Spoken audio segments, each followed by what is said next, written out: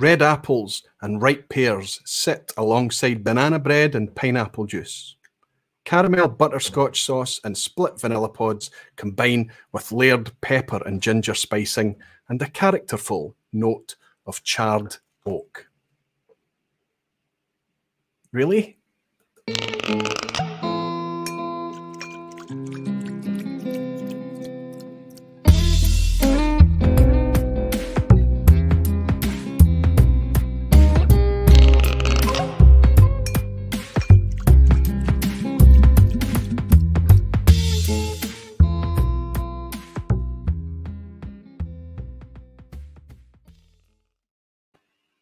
Hello, whiskey folk. Hello, welcome to another Thursday. Welcome to another vPub. I hope you're all doing very well. Wonderful to welcome so many of you in waiting. So many of you before the pub doors were even open. It's always great to have that reassurance that people are interested in hanging out for a wee bit of whiskey time on a Thursday night. I've got an interesting one tonight. I'm really excited about this for a couple of reasons. I'm excited to kind of share a new idea, a new format with you, a kind of twist on the blind tasting format in order to examine the concept of tasting notes. But I'm also excited to welcome in three friends that I've reached out to tonight for the tasting panel. They've been picked specifically for this task. These are people that I know well from my local Glasgow Whisky Club, and they're people that I know have a lot of experience in whisky and in the industry a wee bit too, but also that they're the type of people that I love to sit next to at the Whisky Club, because you can learn a lot when you sit next to experienced tasters. However, let me start tonight by saying that this is entirely intended to be fun. And the big thing that we're trying to achieve tonight is that we're trying to examine tasting notes, the role that they have, and to try and debunk the idea that they're just pretentious nonsense, and talk about the value that they actually have in whisky and that shared whisky experience. Sometimes whisky tasting notes, can be a wee bit pretentious. Sometimes they can be a wee bit whimsical and silly, but other times they can be really fascinating. And there's nothing better, I think, than being able to sit in company that you're comfortable with, to vocalize your experience. And it doesn't matter where you are in your whisky journey. If you're coming into whisky as a newbie and you're only smelling alcohol and generic whisky smells and tastes, that's fine. But as time goes on, you need to be confident to try your best to express and articulate the experience that's in the glass. And that's kind of what nosing and tasting notes are about.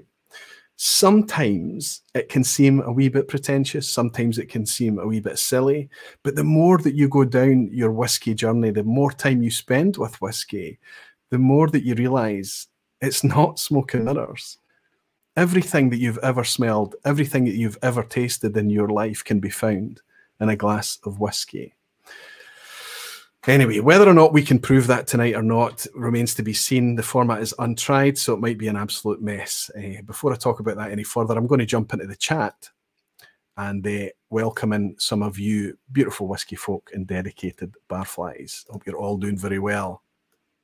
If you're trying to get my attention, you know, just to type @Aquavitae, or type Aquavitae, actually, it's just highlighted orange, and I can see that you're trying to get my attention and try and give you a wee shout out. Whiskey Throttle Daniel is in from Canada. You star, Daniel. Wonderful to have you back, my friend.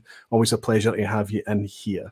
I know you're missing. You're traveling this year like we all are, buddy. Jimmy Jazz is in. Wonderful to have you, Jimmy, as always. Is Desi Vleeland as well. Wonderful, Desi. Good to have you. Shane Lay is in, saying evening, sir. Evening, Shane. Good to have you. Jean de la Cuisine. Daniel Vermas, you star from Hungary. Wonderful to have you back again, Daniel. Marcus Kreitner is here. Max, you're at a tasting tonight. Are you not at Cadenheads in Vienna doing some kind of tasting? I thought I picked something up earlier, but it's nice to have you in the vPub. Maybe you're watching this on the sly. Always great to have you. Whiskey Weekend Dramas here, saying Aquavitae, sipping some Ben Nevis. Good for you. One of my favourites, as you very well know. I hope you're enjoying it, my friend. Helen is here. Good to have you, Helen. How's Andy? Graham Fraser is here. Mikey Hay, you star. Orange Wheel Rule is in. Steve Anderson, wonderful to have you, Steve. Macallan Fine and Rare, the doc in Germany, always a pleasure. Jimmy Legg, Blair Conrad, wonderful, Jimmy. Apologies for the t-shirt mix-up. I will get you an appropriate t-shirt very soon, Jimmy, and it will be in your size, my friend. Whiskey Untitled is here. Good to have you. Always great to have you in. Man, every time I tune in, Aquavitae has a newer, backdrop. Charles, if that's you, this is just brand new. The reason for the backdrop is because of that wonderful piece of art that was sent to me by Mark Goins over in the States. He had that commissioned and shipped it across, and it didn't fit in the old backdrop, so the studio got a bit of a revamp. It's a much nicer place to sit in as well. Charles, if you ever find yourself in the UK and Scotland, make sure you come along and sit here next to me for a wee dram and we can hang out together, buddy. Good to have you. Drew from Arizona's in as well.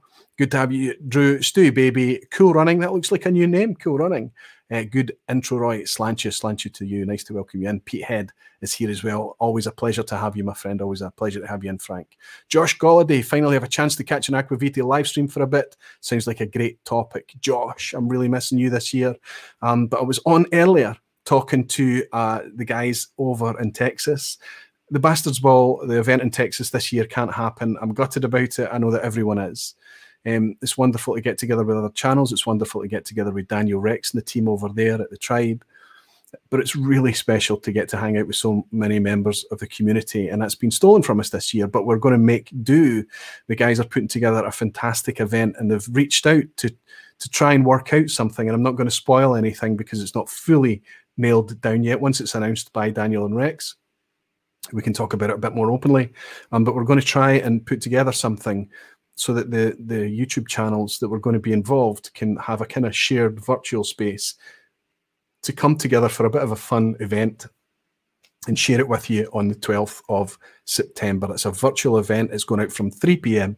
Central Time, which is 9 p.m. UK, 10 p.m. European Time. And it's going to run throughout the day. They've got a whole agenda of things planned, starting to sound more and more exciting. So save the date, 12th of September, for the virtual Bastards Ball. What we lose in not actually physically being there, we gain an inclusion. There's going to be a lot more people that can get involved, because obviously the live event, if you're there in real life, it can only hold up to 500 people, but there's no limit in the virtual event. Chris is here. Evening, Roy. You have an email. Thanks, Pete Head. Chris, you are the guy. Your package is here, buddy. It just says Chris, question mark next to it. If this is ready to go to you, this is your sniper coin that you won. I'll get it shipped out to you tomorrow, my friend. If you've sent me an email with your address, that's perfect. Thanks, Chris. Thanks, Pete Head, for looking out for me as well. Rob Halford is in. Wonderful to have you, Rob. Thanks for your recent support as well, Rob. Just as the chat jumps. Sorry, Rob, I missed your comment there. I'll hold it. My friend Charles is saying that you will actually come and see me, hopefully there next year, and can't wait to meet you and the others in person. It'd be a pleasure to welcome you, Charles. Really would. Luna Aaron saying, hello, Roy, looking good tonight. Luna, thank you very much. Thank you. You can stay a while, of course. Simon Ray is here. I'm still hopeless with nose indentation, so I'm sure this will be informative. It's not a forte of mine. I'm always in company that make me feel like I am not ever going to be good at this sport. And the three people that I've invited to join me tonight are an example of that company. I'm going to welcome in my friend Julie, who's the chair of the Glasgow Whisky Club. She also works for Elixir Distillers. She's worked for SNWS. She's had various whisky roles in the past, and she's also a co-director of the Glasgow Whisky Festival. She's a fantastic energy in whisky and a wonderful person to have driving the Glasgow Whisky Club forward.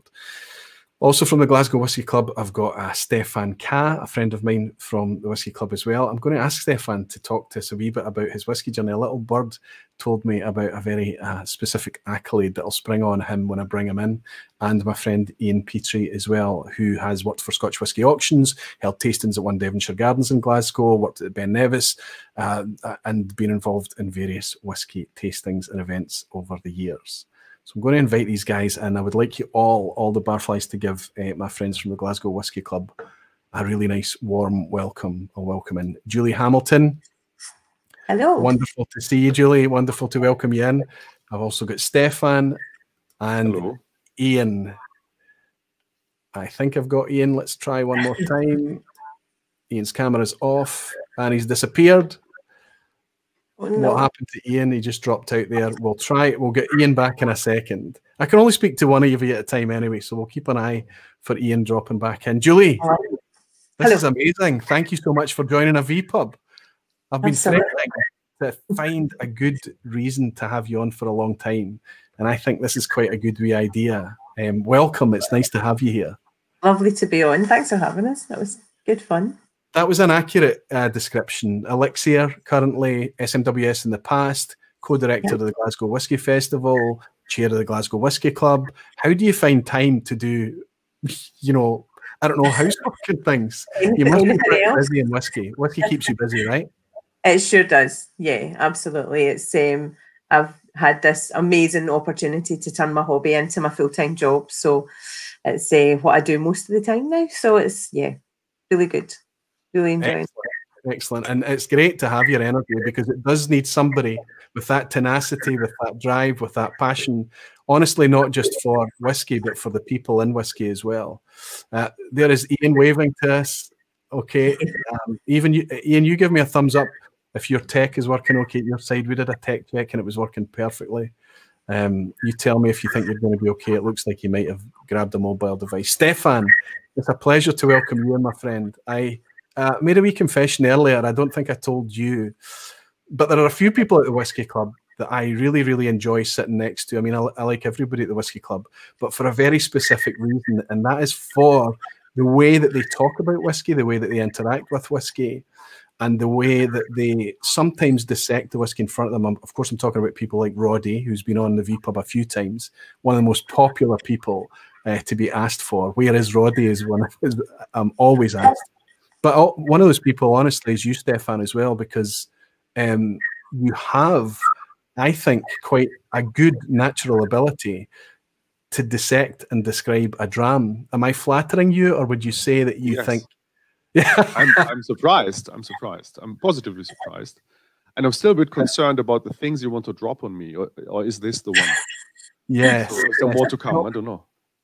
Well, it's definitely meant to be fun. I think I don't think anybody can be judged tonight for the way I've put this together, because all we've done is we've taken some tasting notes, and we're going to be asked to match the tasting notes to the blind drams. Neither of you, let's see if Ian's okay to come back in. Ian, are you good? I'm all good. Welcome, my friend. Did your laptop conk out or something?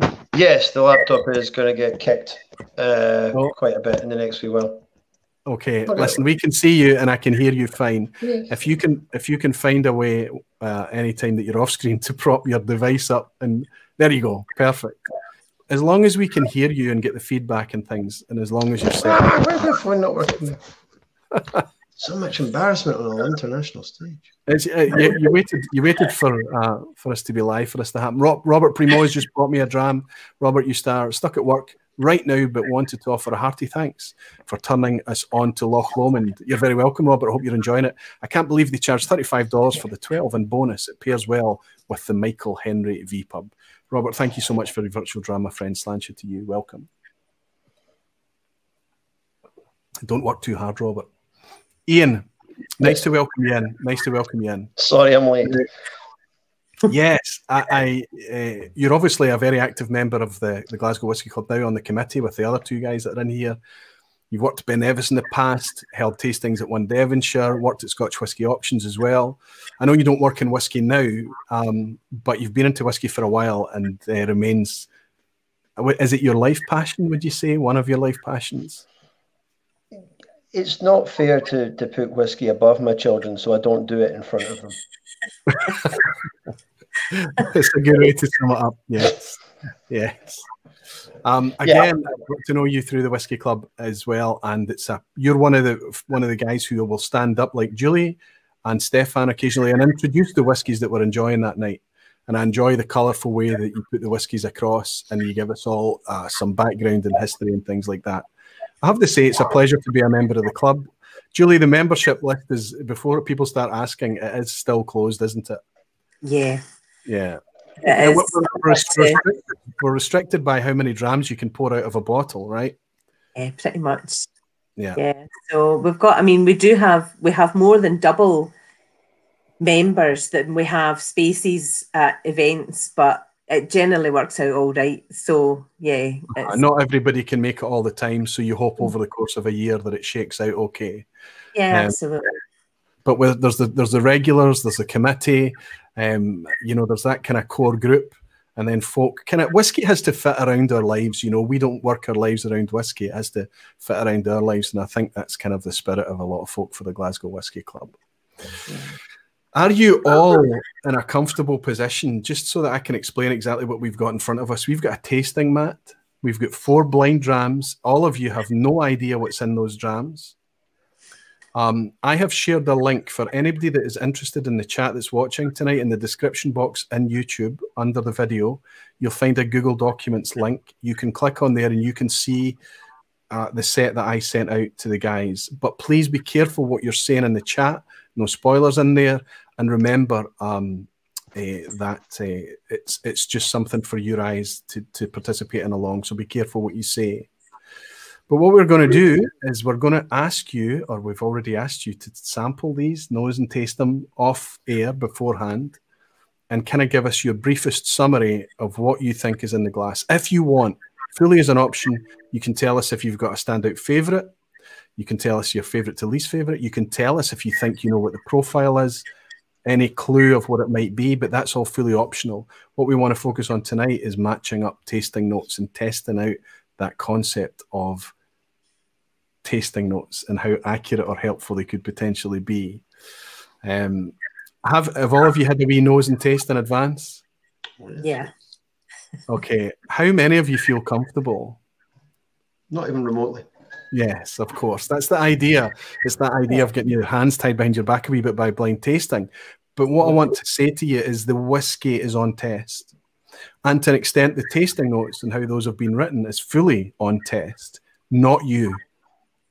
We'll get to testing you a wee bit later, further down the line, but right now it's fully the whiskey that's on test, okay? So with that said, what I'm going to do just now is I'll go through the first stage, then I'll let you off higher to have a little match-up with the first set of tasting notes. We'll open the first envelope, and you can go off screen and try and do the match-up and come back and get us up to speed. Let's start with you, Julie, first. Okay. Is that okay to start with you? Yeah, sure. Your own personal notes, we've got a red, a green, a blue, and a yellow running from left to right. Just give us an idea. Have you got a favourite? Is there a standout for you tonight? Green, I think, was maybe the one that I liked the best. Good. Yeah.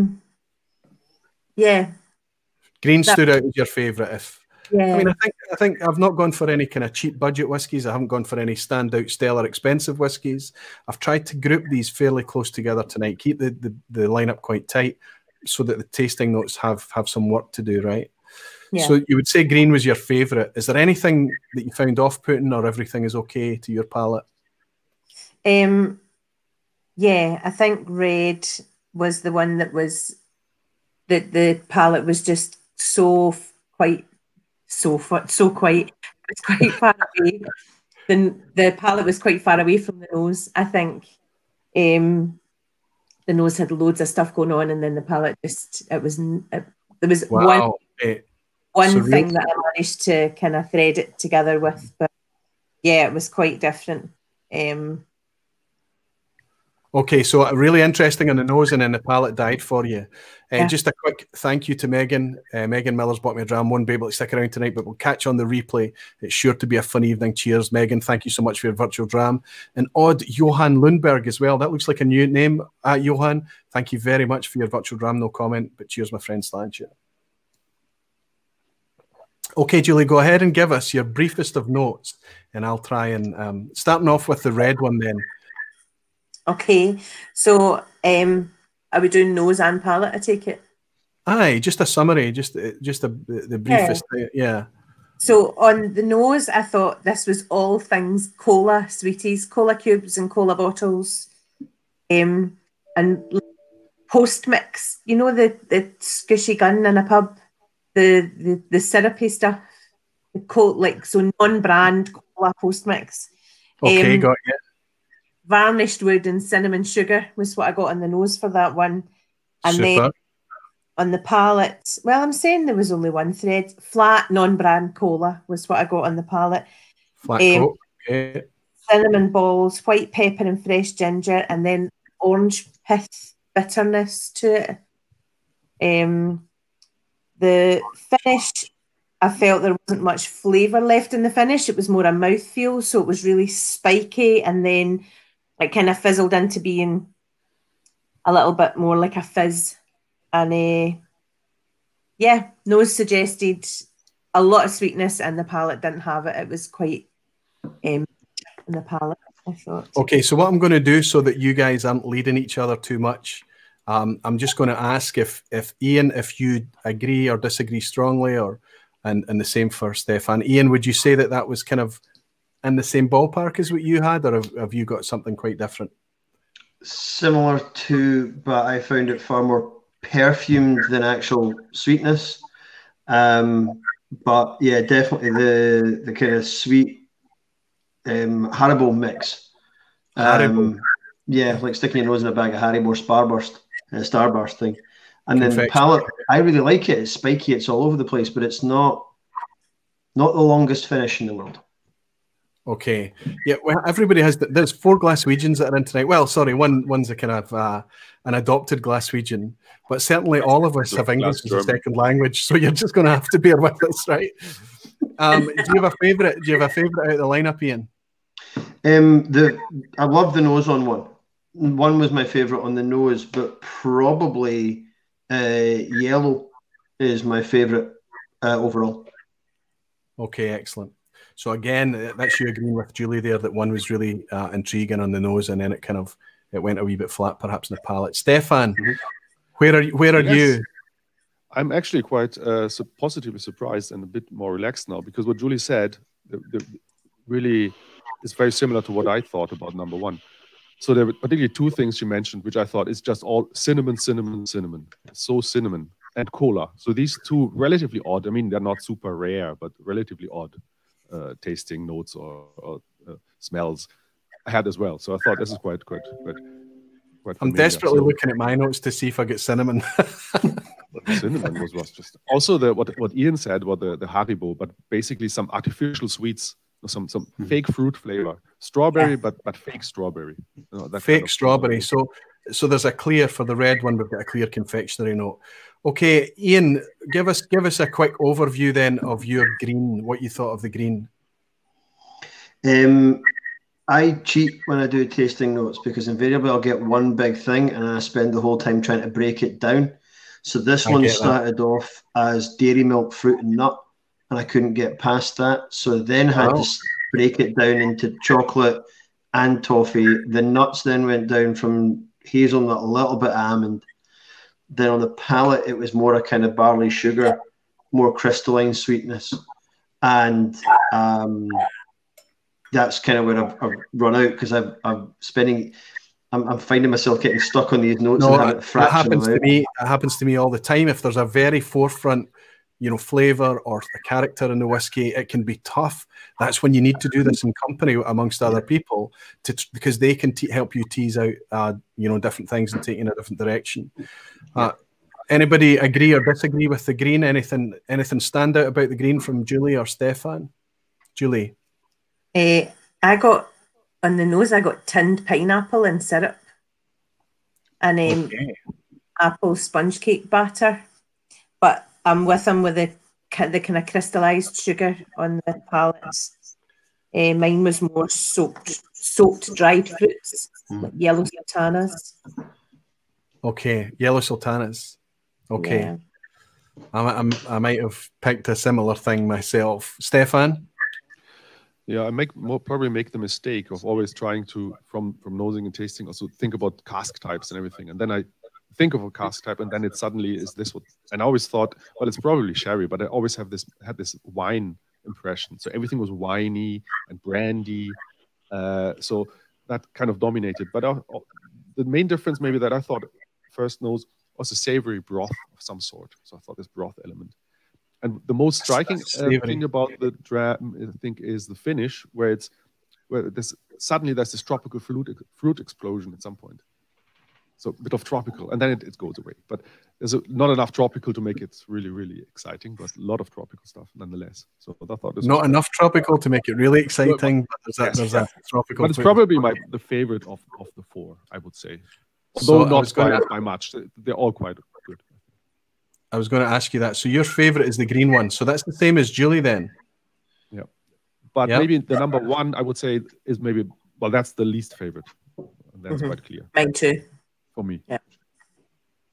Are we unanimous that number 4 is the least favorite, Ian? No, I like yellow.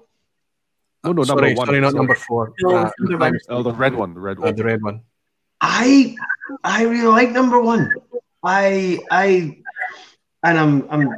It's a bit cheeky. It's a bit dirty. It's a bit kind of. It's not. I'm probably going to find out it's like the most storied of all distilleries, and it's, you know, the most reverential of everything. But there's a little bit of. I'm a big fan of it, but I think with so many drams, depending on who you're drinking it along with, as in the other whiskies in the lineup, I think it can flatter it or detract from it. And I think the company that this whiskey is in tonight maybe is doing that. But it's going to be interesting to reveal what that is. Okay, let's go through the blue one real quick, and I'll ask Stefan to intro the blue one for us. What did you get on the blue, Stefan? A lot of fruit on the nose, but pear and apple, pineapple. So pear predominantly, I would say. And then on the palate, it's very malty and creamy malt, I would call it. So malty and creamy. Okay, good. It didn't really say much else, to be honest. So it's a bit, yeah. So a bit unidirectional. Yes, with most others, I had an idea. Oh, this could be that. Oh, this could be that. Might all be wrong anyway. It will be, but with this one, I was like, this could be anything. It's okay. Good. Anybody disagree or agree with the blue one? Stefan's talking about lots of pear, apple, and pineapple, and a malty, creamy note. Not a lot happening on the finish, and fairly one-dimensional, maybe a one-trick pony dram. My single note from this was pear tart tartan with a kind of creme anglaise, and then breaking that down. So again, you get the vanilla in there. We have a Glaswegian on a live stream quite happily talking about getting pear tartan. Is that what you called it there? And it's having lived in Glasgow for now half my life. This is the Perth in me. The growing up area. So this is. I forget we're both from Perth. I forgot about that. So I mean, if we're okay for getting into the Bonaccord and hanging out and talking about, you know, pineapple, cola cubes, and flat and any of these things, that's what we want to encourage out of folk, to just say what they taste. Don't invent it. Don't make it up. But just get as close as you can. And even if you can get in the ballpark, somebody else might come in and say, yeah, pastry and pear and syrup and things. Excellent. Unripe bananas, that's a big thing when I started nosing it, but that's gone away. Okay, I'm going to just pretend I know how to spell that. Excellent. Julie, what did you get on there? See, I was a bit different. Mine was more citrusy, but creamy citrus, like lemon custard Danish I got on the nose, and a new tub of Play-Doh as well. Play-Doh, nice one. Yeah, but now that Stefan said pears, I can't smell lemon anymore. All I can smell is pear. All you get is the pear, right? Let's see. I'm super suggestible. Like the minute somebody tells me something and I get it, that's it. But baked croissant pastry, I got on the palate, and lemon bonbons. You know, the kind of powdery lemon bonbons. Okay, good, nice one as well. So we're getting there's a lot of lemon themes here as well, right? Pear and lemon and things. And maybe baked goods, confectionery still is there as well. Finally, on the yellow, I'll go back to Julie. Just tell us how you got on with the yellow one, the last of the lineup. So the yellow one, it's that kind of epitome of Christmas fragrance, and but I think there was a layer underneath on the nose of like cinnamon in a polythene bag, but the palate I felt was so this is going to sound very SMWSy, but it was thin Muscovado sugar syrup that had been in a hot water bottle. So again, that's a wee bit like the cinnamony, the soft bacon spice thing in plastic, and the hot water bottle holding the sugar, right? Yeah. Wow.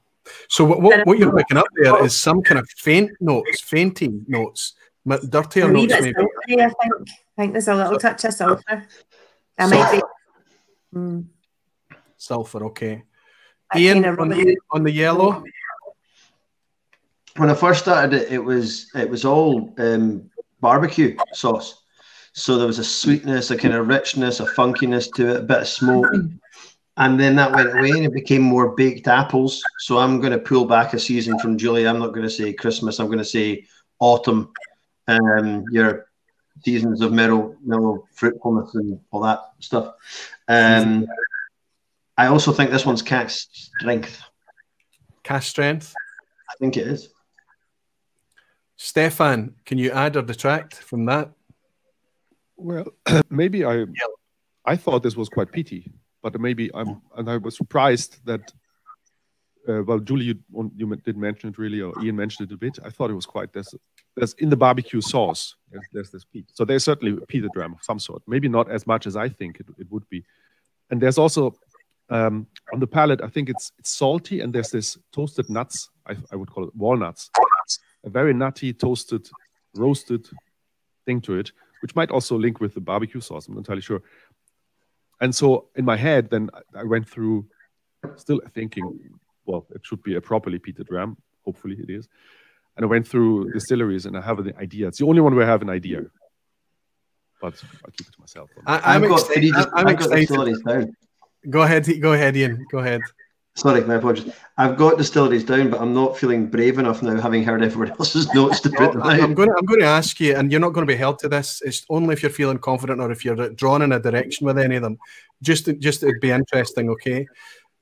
But I'm excited already because I did this in isolation, and I put these in a packages and I sent them out to you. It's currently in a sealed envelope.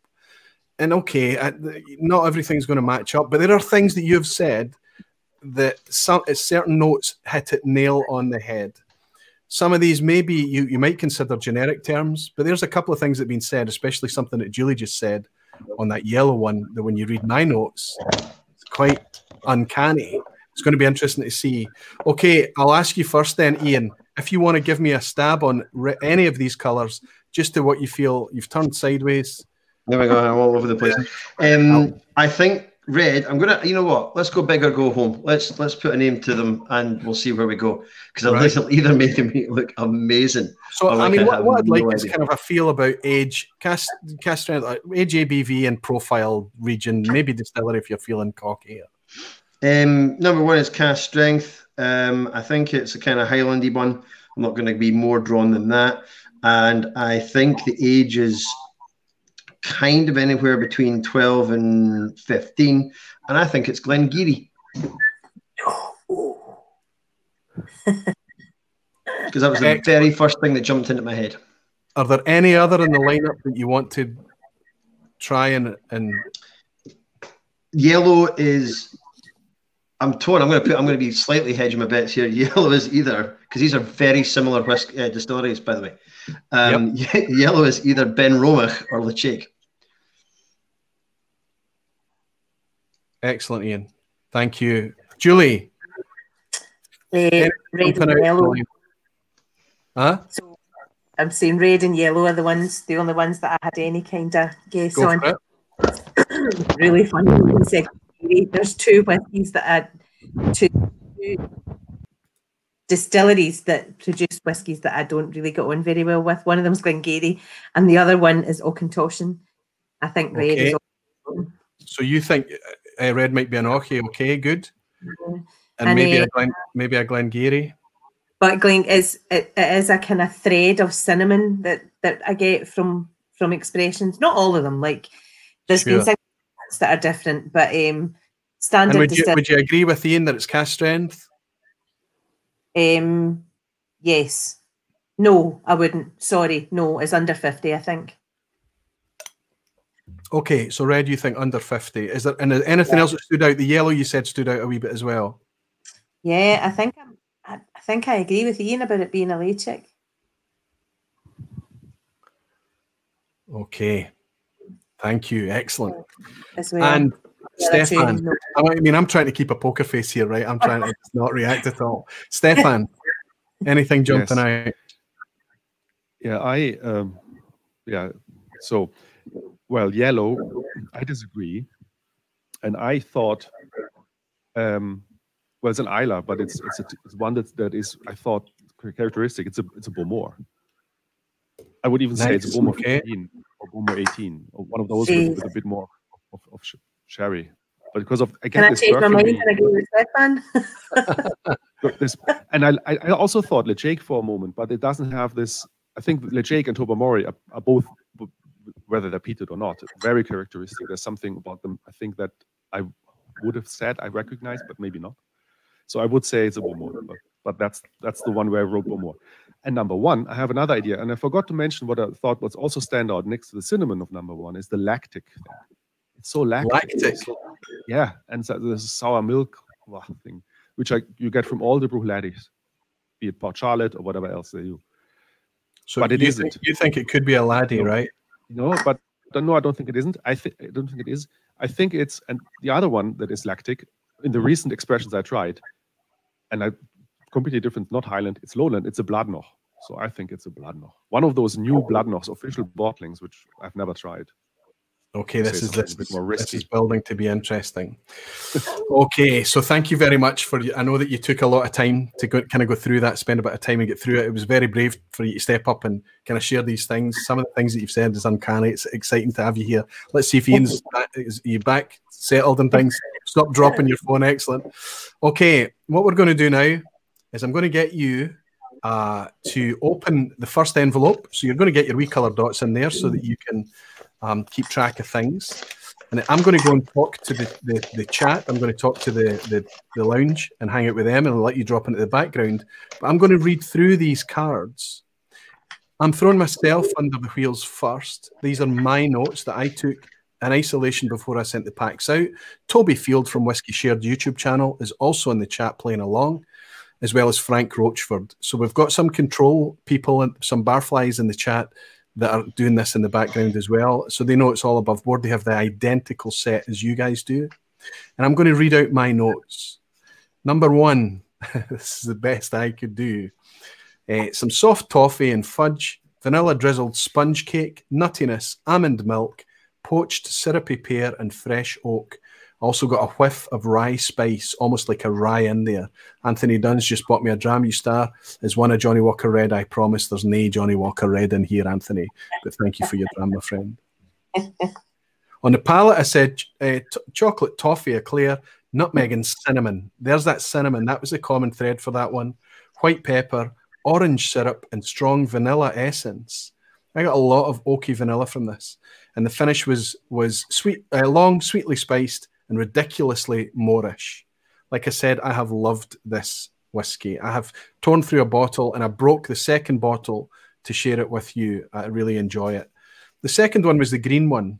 There were some similarities there, I would say, with the confectionery thing.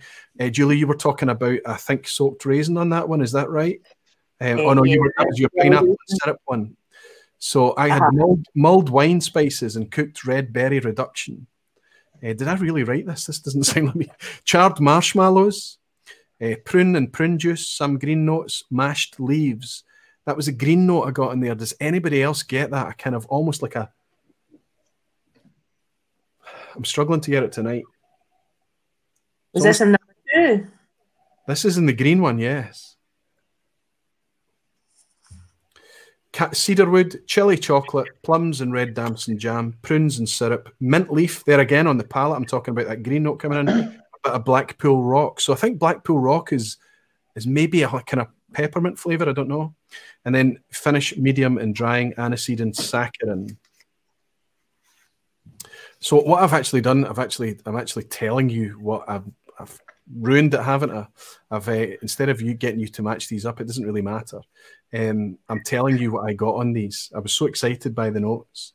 The blue one, this is really interesting. Vanilla cream soda, green malt custard. I think this is probably the most spirit driven as opposed to cask driven. And I think we were drawn to that. So we got the creaminess. We talked about the creamy, the malty. I think you guys talked about some pear, apple, pineapple. Again, on the palate, I talked about malty, creamy, oaty cereals, light, waxy honey, sweet lemons, and also got some sharp gooseberry. I said the finish was fairly short, but clean, fresh, and Moorish. Also got some icing sugar lingering. You're reading these at the same time as me, aren't you? Sandalwood, this is on the yellow, the final one as well. Now, you've got to be paying attention to here, Julie. Sandalwood pencil case, syrupy peach and vanilla, sour note, wet Hessian, pipe tobacco in a plastic pouch. Now, you specifically said you were getting something. It was cinnamon, I think, or sugar in plastic. Bag. Mm-hmm. cinnamon in plastic polythene bag, and that. So that there is something in there that's a bit fainty, a bit like on the dirtier side of the spectrum. I got a bit of linseed oil, and again, linseed oil. I had a discussion about this recently. My reference of linseed oil and what I think linseed oil is, isn't it always the same as what you guys maybe think linseed oil is, right? So it can be tough to do this sometimes. But figs, damp tobacco again, cola. I got cola in the yellow. You guys, or Julie, got cola in the red. Sour orange marmalade, mechanical oils, and funk. So I'm getting a kind of mechanical agricultural thing in this. And then I wrote, you may convince me of smoke, but it's well hidden. But on the finish, I say, okay, smoke. Takes me to Campbelltown on the finish, salinity, and bitter oils. So as I'm reading these out, were there any hooks that you thought, no, don't get it? I had fig on number 4 as well. That was your silence told chapters. No, I think all of us, or what we just heard, I forgot the colors, but the last 3, I think we're quite similar in a way, but I'm struggling with one, where your description sounds very different from mine and from all of us, really. That's so the cinnamon, okay. Sorry. I think the easy way to pin that, because I'm talking about a long finish, I'm talking about it being moreish. What you're seeing is notes written from a fan of this whiskey. That's what you're seeing. So 1 corresponds with red, yeah? Your notes. So it goes 1, 3, 2, 4. That's your digits. Exactly. Right.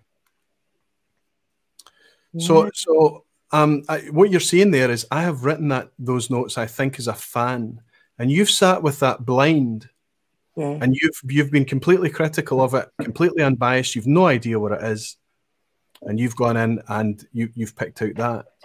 So there's nothing, like I say, it's the whiskey that's on test, and yes, the note takers, and that's my test done. So I think what we'll do now is we'll ask you to. That's me, that's my notes out there that they've been done. I should have let you just try to match those up. I'm sorry, I got my head of myself. I was so excited, I think, about the plastic pouch thing and stuff. So what we'll do is, if you guys open envelope 2 contains the notes from independent reviewers, people that do this, perhaps not for a living, but let's say a hobby, or let's say they do it regularly. So there's going to be notes in here from Malt Review. One of the notes is from Malt Review. One of them is from Whiskey Base. One of them is from Serge from Whiskey Fun, and one is from one of the barflies, actually, Philip Story. He's got his own blog and review site, and I nicked one of his tasting notes as well. So I'm going to drop you guys into the background, and you can relax with these independent reviewers' notes and try your best to do a wee matchup game. Okay? And I'll draw you back in 5, 6, 7, so however many minutes, and I'll hang out with the barflies in the meantime. Does that sound okay to you? Absolutely.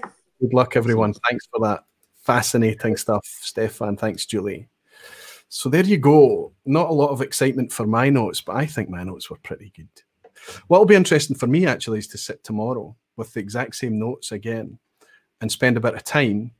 And of course, you could argue that I'm going from memory a wee bit, but just spend a bit of time and try and go through with notes days apart and see if I can pick up anything that's similar, because the person is the same, the whiskey's the same. The only thing that's different is that moment in time. And I think you'll find, like anything, it's completely inconsistent and all over the place. But that's not the point of this. It's not to prove that I'm a fantastic assessor of whiskey. I'm on record regularly saying I'm terrible at it, and I try really, really hard. I practice a lot. I want to get better. But I think this is fascinating. Those guys are currently opening envelope 2, so I'm going to read out the producer's notes after I've hung out with you guys for a little while. Neil Cochran is in. Wonderful to see you back, my friend. Great to have you, Neil, saying this is a great game, Roy.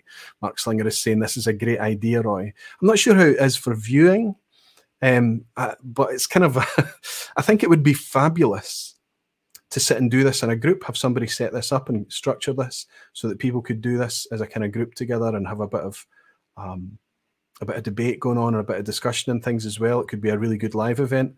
But in these days, we have to make do. And I thought it would be a nice way to kind of discuss the topic rather than just talk about my opinion of tasting notes, what they should be, what they should do, what they should achieve.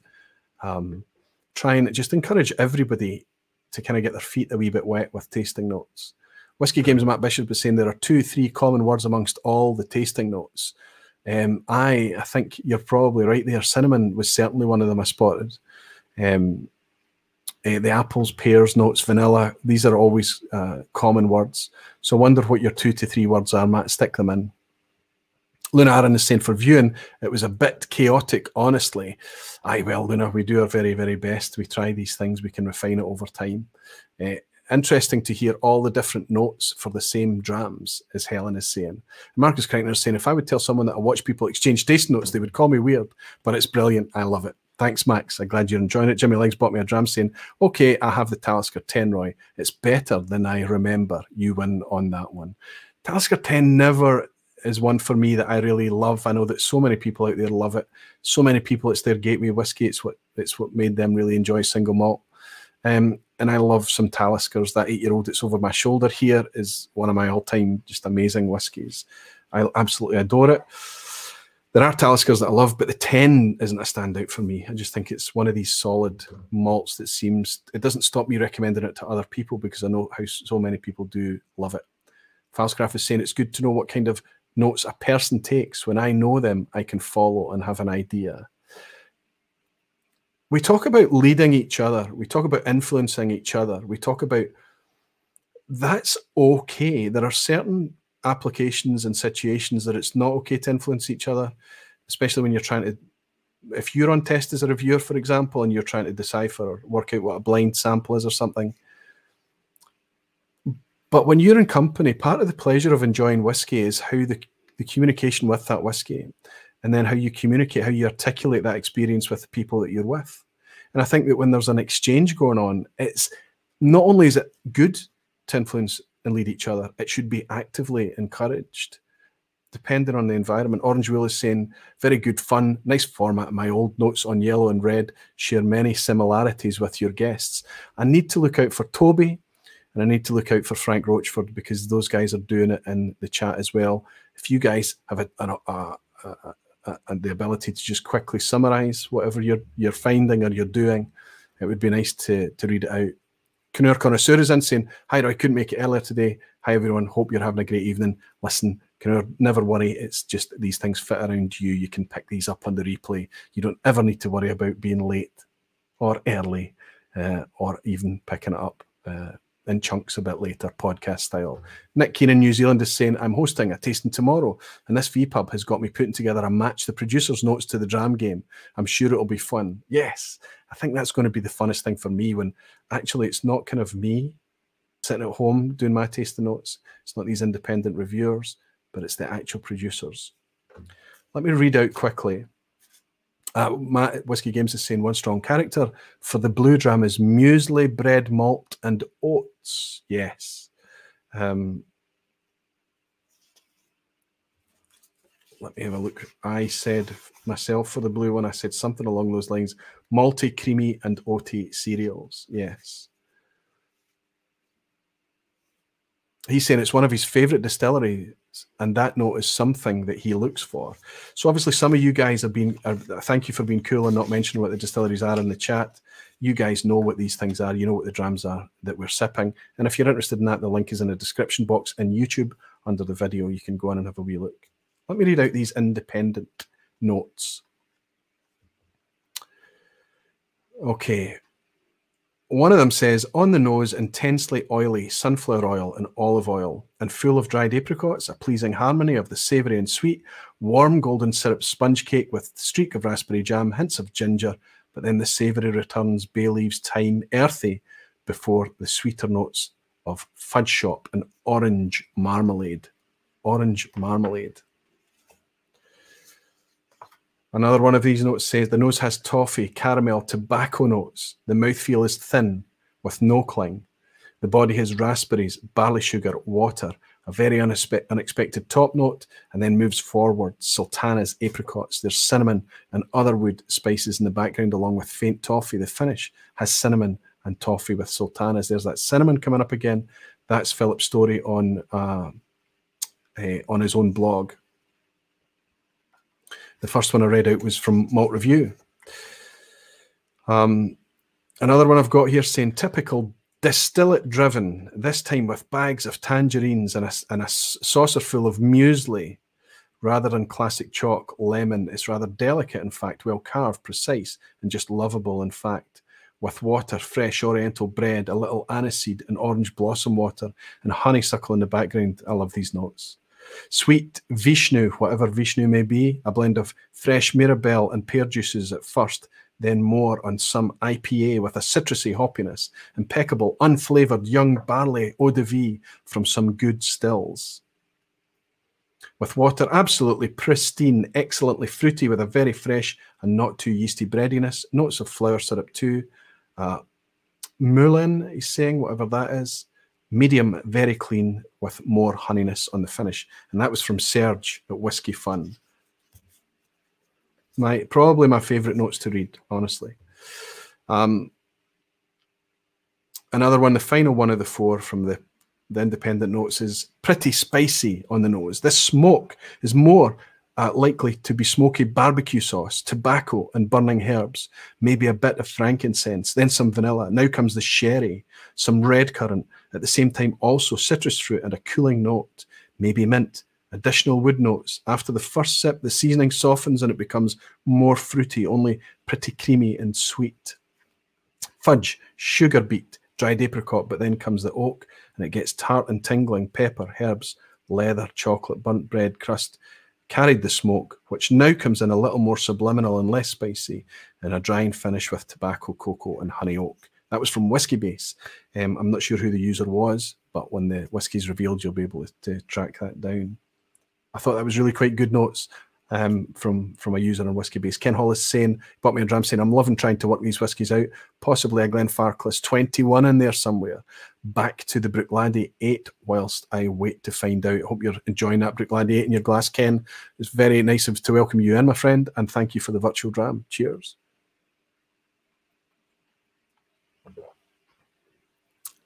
Gregor is saying, Aqua Vitae, never thought I'd hear a Ouija talking about tart tartan and creme anglaise with a perfect enunciation to boot. City of culture indeed. And that's Gregor from Edinburgh. Well, expat, he's currently in Oregon in the States, but aye, we have a wee bit of banter about the East and West. If it's good enough for the Ouijas, it's good enough for anyone, Gregor. Thanks, buddy. Graham Fraser is saying, is one a space side? Wink. Frank Rochard is saying, I'm going from red to yellow. Ooh, he's putting in his code. Excellent. So Frank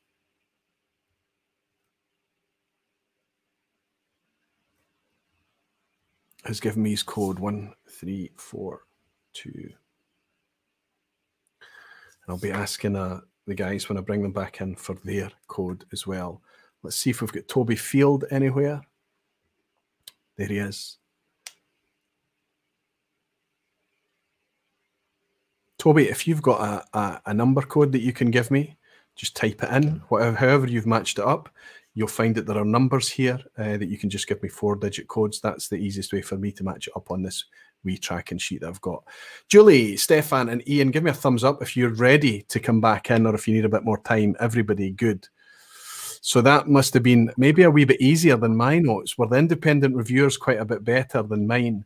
Now, obviously, it didn't help you anymore, Ian. No, I was going to say that the reason I was quiet when you asked about your notes was that I was struggling to find anything that I disagreed with. The only one I've gone back over it was you've got the mint note in number 3, and I kept going back to it and can't find that. So the only reason I was quiet earlier on wasn't any kind of, it was literally, I agreed with everything. It was a variation on a theme. And then I found the same in the independent reviewer notes. So, well hopefully. Yeah, the kind of minty thing was actually on as you go left to right on your mat, was on the green one for me. Okay, fine. And I kind of I think Blackpool Rock is mint flavored as well. Not sure. And I'm not 100% sure it's there tonight, but when I spent a bit of quiet time with it, I got a kind of green. Sometimes you get a kind of herbal thing like mashed leaves, I've said there. Sometimes it comes off like tomato stalks. You know, that kind of green note. It just makes me think of green. That kind of thing. Anyway, let's see how we got on. Julie, just before we get into any discussion, have you got number? Just give me 4 numbers and I'll see how we got on here. Okay, my sequence is 1432. Superb. Stefan. Same, 1432. Excellent. And Ian? I'm going 4132. 4132. So it means it's when we do it like that, it's very easy for me to mark. But let's have some comments out of you. Let's start with you, Ian. What drew you to thinking the one that we've been talking about a wee bit, the red one? You seem to think that on the independent reviewers notes it's the orange. The references repeatedly to orange marmalade and orange again. That was the first note that I got before we ended up going down the Haribo Starburst, whatever that range of chewy sweets is called. Yep. And I just had oranges and variations on oranges. So that's why I stuck with that one. The independent note number 2 had literally the guy has smoky barbecue sauce at the start, so I slapped that one over it at number yellow. That was number 2. And if it was Serge's one for 3, about the eau de vie, the pristineness, the kind of spiciness, definitely on the blue, which left me the Philip Story's ones for the green. But I could see where you could chop between 4 and 1, but yeah, I was just going with my own note of oranges and being honest that I thought it was a symphony of oranges. Superb, absolutely superb. Can I tell you all that you can all be quite confident in what you've put together there and what you've fed back? It's really quite cool to see. Stefan, would you any comments that you can add or? Not really, but I agree that, well, I disagreed with Ian, but I agree that 1 and 4 were the only ones where I would potentially swap. And I didn't get the orange, so therefore I chose differently. But the cinnamon was mentioned, and the cinnamon was the one that dominated number 1. Therefore, it had to be that. So, and the second one, the green one, has all, in the description, has all these sherry cask things of a Glenfarclas, Glendronach, and so on, which it might well be or something like that. And that's why I went this way. And and then the last one, blue and yellow, I think are pretty, well, should be pretty obvious. Might well not be. Blue and yellow should be pretty obvious. So if any of you got blue and yellow or didn't get blue and yellow, then shame on you. Is that what you're saying? No. This is all personal. Julie, are you feeling confident about your lineup? I think so, and I've changed my mind already about what I think yellow is, because now I'm reading somebody else's tasting notes and I'm going back to it. I recognise it. Don't second guess. No, I know. I think it's one of those things that we get drawn into doing, and I think it's fine to do it when we're sitting in company and things like that. But I think when you're left alone to kind of just dial in and focus, and you say I, and you kind of dial it in, that suddenly you get hit with lights of panic when you hear other folks saying it, or you read other people's notes or whatever. You think, oh, and I missed that and things. I think now that I'm tasting it again, I'm thinking it was so obvious. I can't believe I missed it. But anyway, we'll wait. Okay, I think I'm quietly impressed. I think you might be surprised how well you did. Let's open that envelope. Let's all open it together. This is the last one, and what we're actually going to be looking at here we've been on for an hour already, is we're looking at the actual producer's notes. Now, if it's an independent bottler, it's from the independent bottler.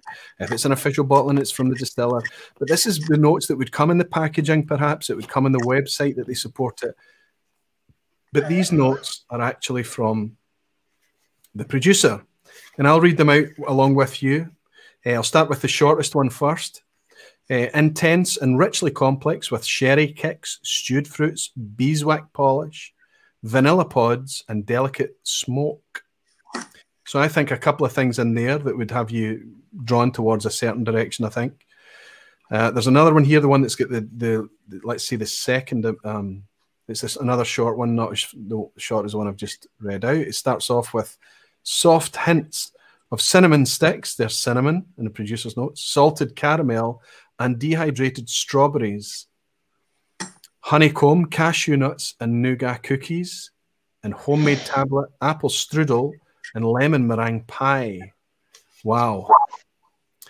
And then the second but longest one, orchard fruits and spit roasted pineapple chunks. There's that pineapple coming in, sweetened with honey nougat and cookie dough, oak smoke, wood char float across the nose, cinnamon and pepper spices offering enlivening intensity, red apples on the palate, ripe pears alongside banana bread, pineapple juice, caramel, butterscotch sauce. You might remember this is the one I read out at the start, I think. Vanilla pods combined with layered pepper and ginger spicing and a characterful note of charred oak. Wow. Finish is enduring wood smoke. Supports beautifully fading fruits and perfectly balanced oaky dryness.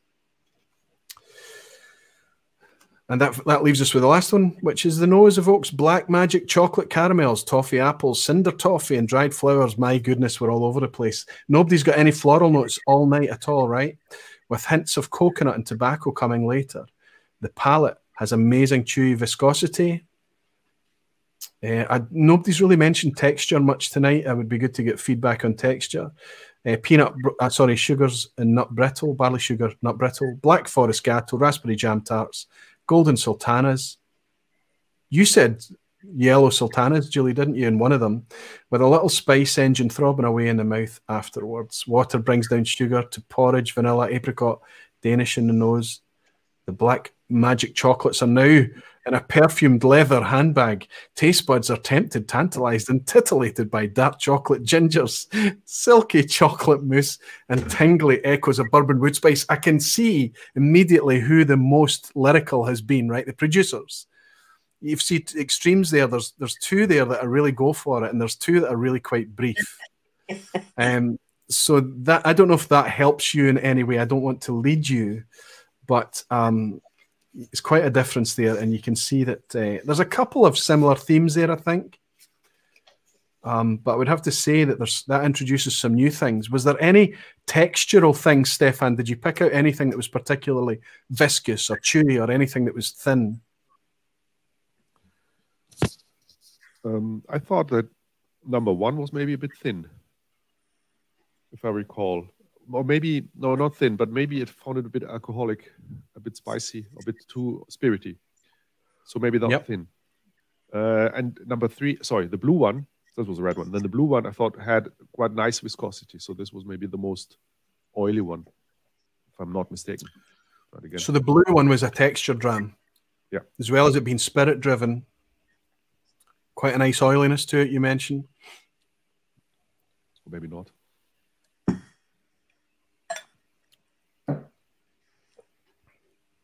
Yeah. I've only got a wee tiny drop of this left. I'm going to miss it when it's gone. I really quite like it. Julie, is there anything that's jumping out at you there, or are you thinking, no, I mean, obviously, I'm going to give you a few more minutes. I'm going to let you go in. Just with you reading them out. But the green one, I found quite a kind of syrupy, viscous mouthfeel. And 4 was really mouth-filling as well. Good. Yeah. Good. And the red one, I found that, I did find that quite thin. I found it quite spirity, yeah. Well, if I take you back to one of the independent notes, I'll mention here, in the mouth texture, exclamation mark. This is so important. None of that watery, hastily made spirit. This is tongue suffocatingly thick. Yep. So one person's interpretation is not guaranteed to be somebody else's. Right. I have to say, I am so biased about this whiskey that I don't taste thin. I taste I taste it's sitting on my palate and I'm enjoying it.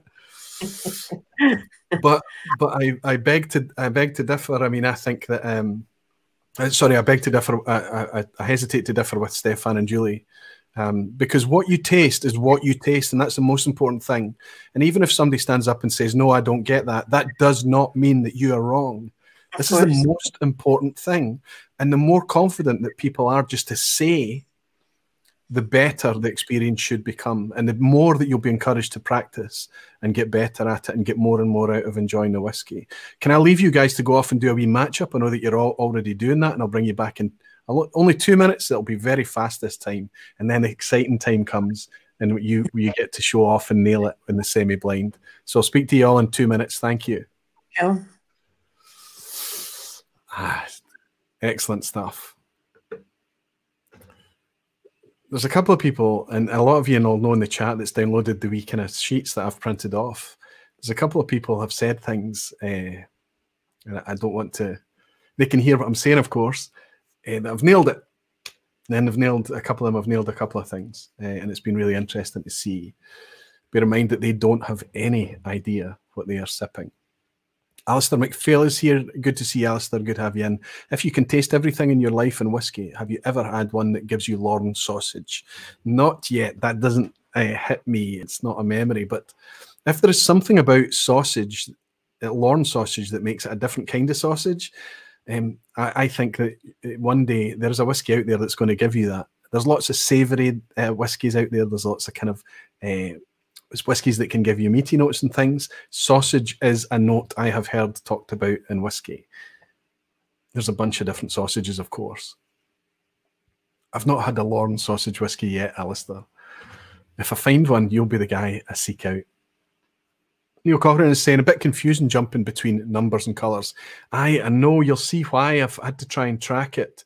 I had to try and... What I had to do was not give away what it was, but make sure that there was some kind of way for us to be talking about the same thing. And numbering it from 1 to 4 would have just been as confusing, especially when we've got notes that have to be numbered 1 to 4 as well. So sorry if it's confusing, all will be revealed. There will be ways to refine this, Neil, in the future.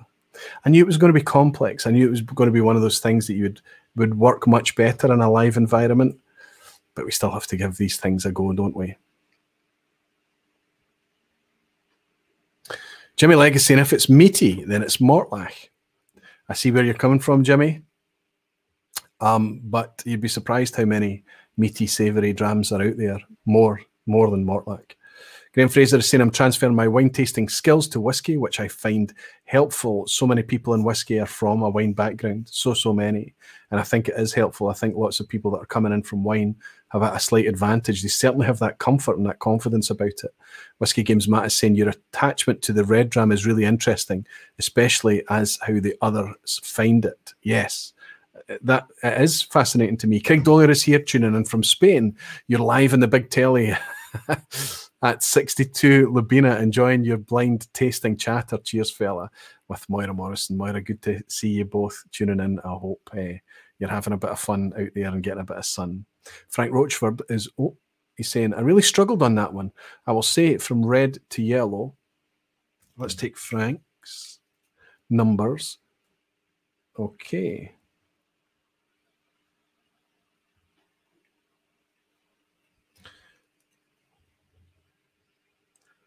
Okay. Thanks, Frank. Thank you very much.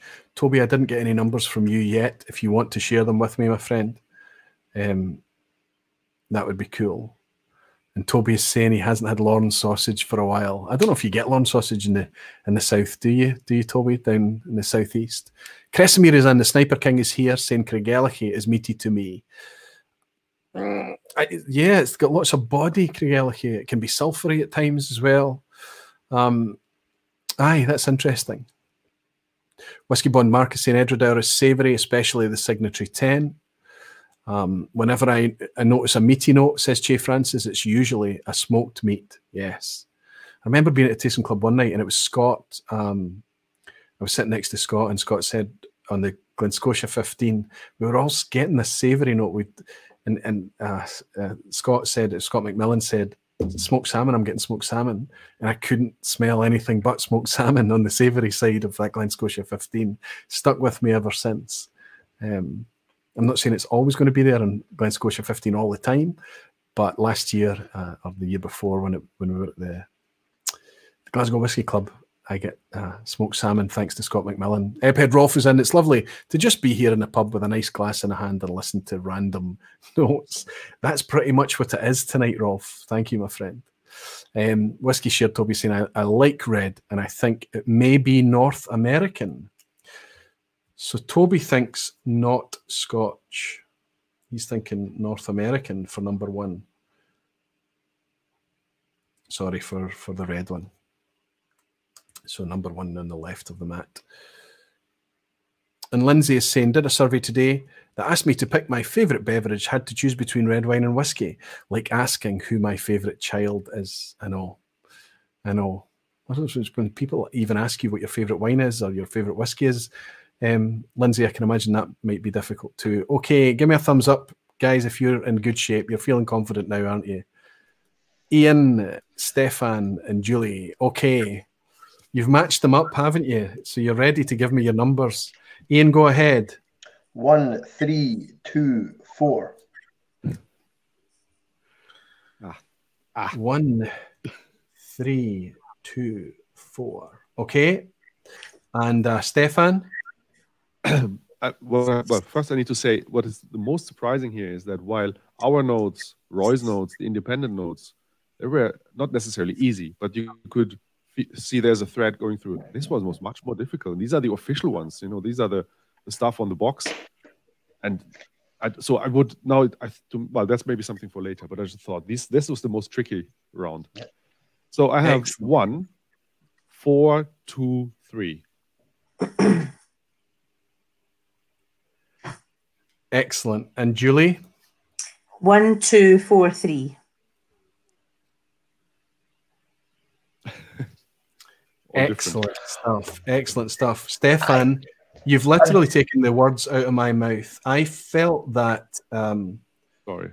I felt that where my notes were a bit more kind of almost kind of brutal and basic and kind of direct, and then the independent notes started to get a bit more flowery in the writing. When we got to the producer's notes, the wraps were taken off and it just got really quite whimsical.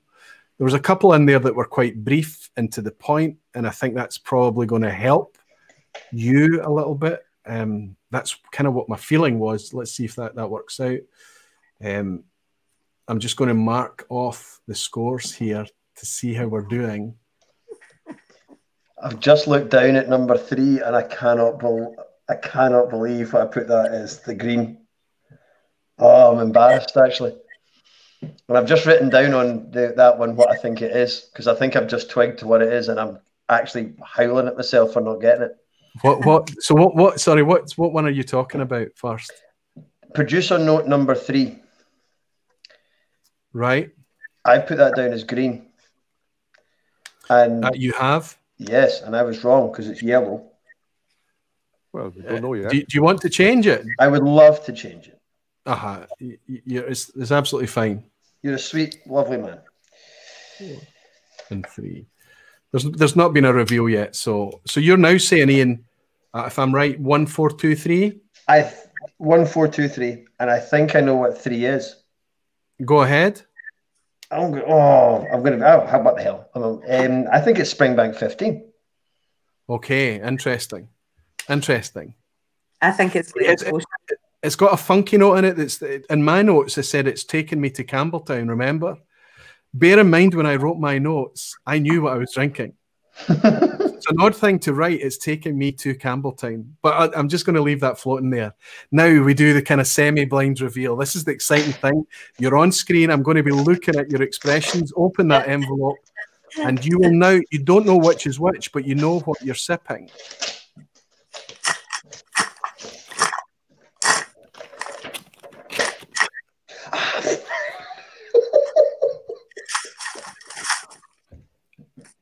Please let there be an elixir dram among this.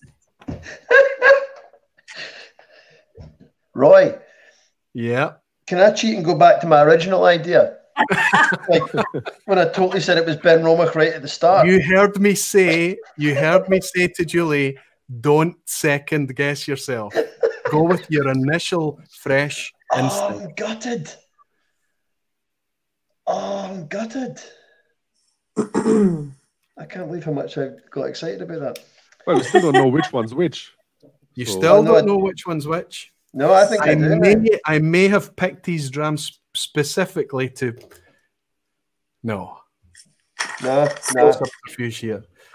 No. So that tells me, now, do you need to go back into the background, or can I keep you on screen to go through this? No. You're happy, aren't you? Stefan, you're not so confident. You're kind of confident? No, I'm confident, yeah. Well, no reason to be confident, but I am. Okay, after 3.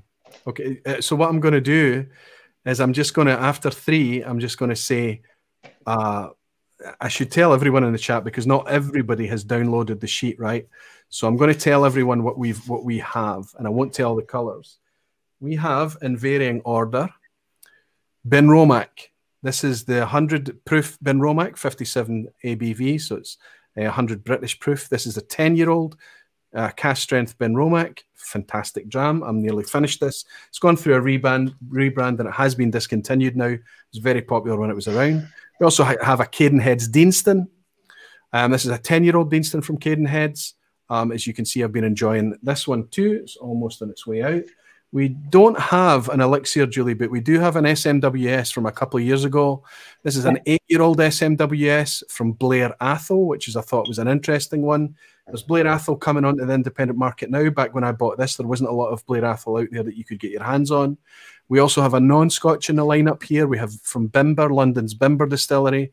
We have their recharred oak expression at 51.9%. The ABV on all of these is fairly high, 51.9 on the Bimber. On this Blair Athol, Black Magic in the Black Forest is called 59. It's 59.1, quite high. On the Deanston, it's high as well, 56.6. And as we know, on the Ben Romach, 57. So in unison, I want you all to shout after a countdown, okay, what you think red is. 3, 2, 1. Bimber. Okay.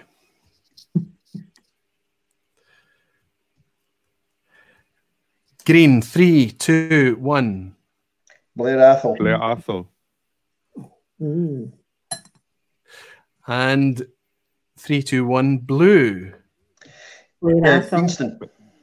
Sorry, I missed that. Yeah, Deanston. Oh, you thought blue was Blair Athol, Julie? I did. Good. So you think... So what did you think green was then? I thought green was Deanston. Sorry, I said Ben Romach. So you've swapped those two around. So that means... sorry, Stefan, what did you say for blue? Deanston. And Ian? Yeah, Deanston's blue. And that means by process of elimination that you all think that the Ben Romach is the yellow one. Yep. We're all wrong. Now you've got a final envelope that you can open up to reveal. And I can tally up your scores quite easily. I wonder how Toby and Frank in the chat got on with this.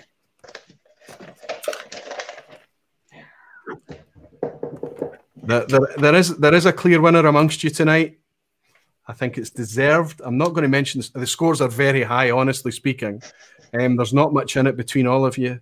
I'll say that the winner, out of a possible 4, 8, 12.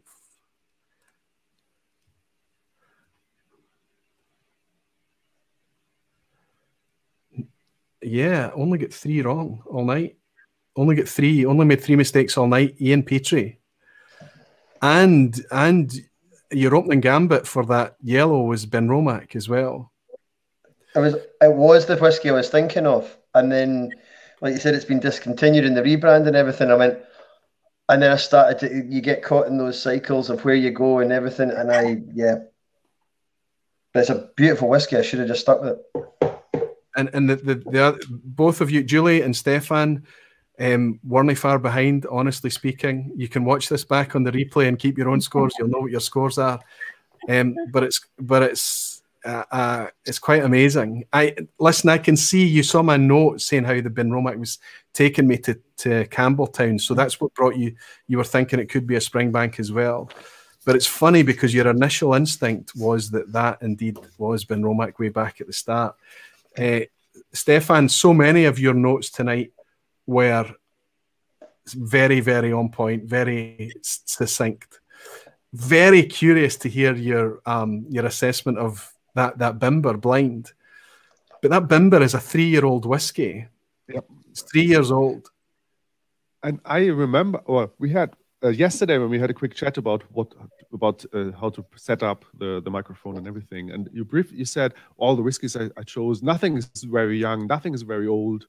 And I remember then thinking that the first one would be one of those new distilleries put into a crazy cask because it's very casky.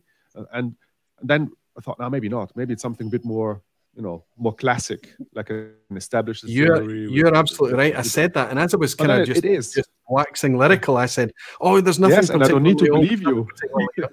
What I meant was, there's nothing particularly expensive and nothing particularly cheap. But I did say old and young, and you might have saw me immediately going, "Ah." But then I couldn't correct myself because so yes, but that's but you go ahead. Yeah, sorry. No, just because of the Ben Roma.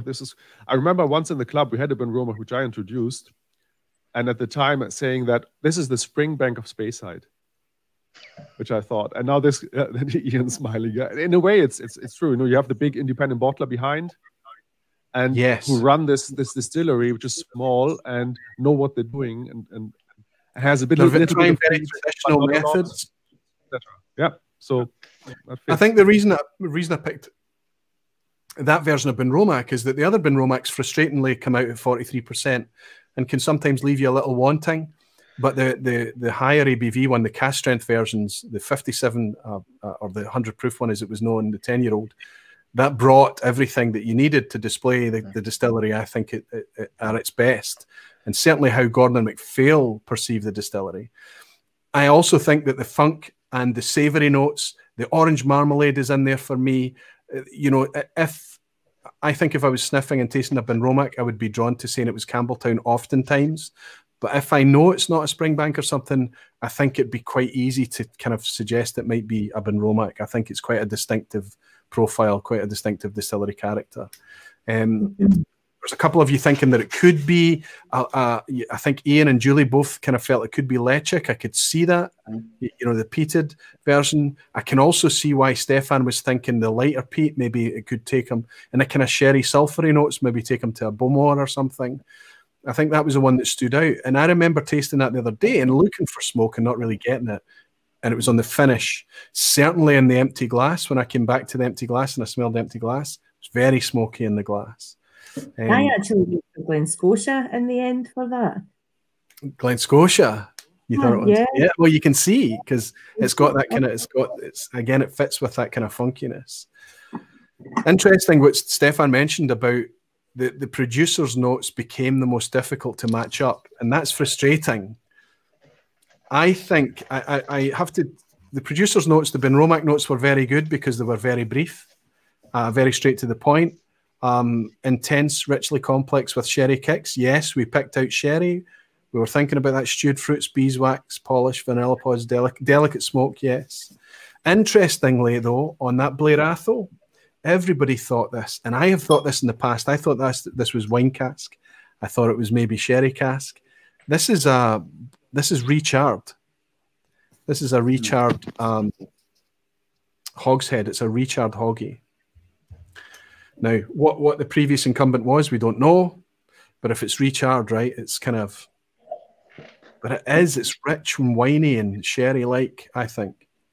Is there anything to the fact that the official bottling, and its number is for the Benromic, and the official bottling for Bimber, yep, they're nice and brief and straight to the point.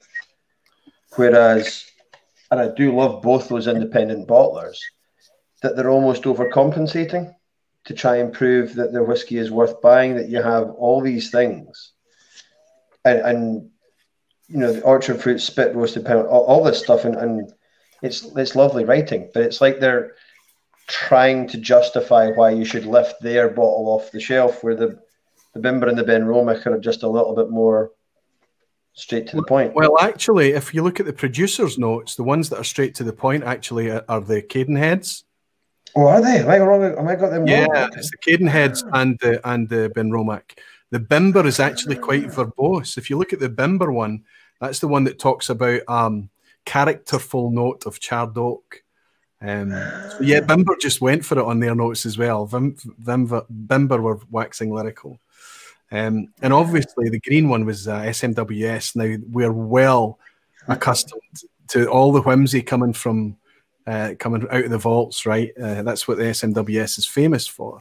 But I think the most important thing there is that not to kind of berate them for it. It's fun, and it's leading people, and it's making people think about whiskey, and it's having a bit of fun with the tasting notes, and that's all very, very well. But in an environment where so many people are looking for hooks when they come into whiskey, they're looking for the bold, isolated flavors that can draw them in and make them feel that they can taste something more than just alcohol and whiskey. So they're looking for maybe sherry, they're maybe looking for peat smoke, they're maybe looking for malt and cereal. These clear hooks that they make them feel they can taste something different. Then I think I have to applaud maybe the more succinct notes from Cadenheads, from Benromic, things that dial in a wee bit tighter, things that are maybe a wee bit easier and more welcoming. And then for people that want to kind of go a bit further, join the SMWS, pay a membership, that kind of thing, they're in the environment. They're already deep, and they're ready for this whimsy, and they know that it's a real thing. They know that it can be fun, all of that stuff. Excellent stuff. Frank Rochford is saying favourites in order: yellow, red, blue, green. So Bimber was second for him. He preferred the Benromic out of the two. The Deanston third, and the green one, the Blair Athol, last. Fantastic stuff. Jean Dela Cuisine is saying, by what you're describing, I think I need to seek out some Benromic. Absolutely, I would go for cask strength Benromic. Honestly, John, knowing where you are in your whiskey journey as well, I would say, yeah, cask strength Benromic. Listen, I've got Benromic 10 and 15 on hand. Benromic 15 was just in the last recycled review. It's a favourite of mine as well. It's not expensive, but 43%. Gordon McPhail, is the point I made in the recycled review, should know a wee bit better, especially the traditional approach that they're following there. I do think they chill filter it as well, although I'm not convinced that's true.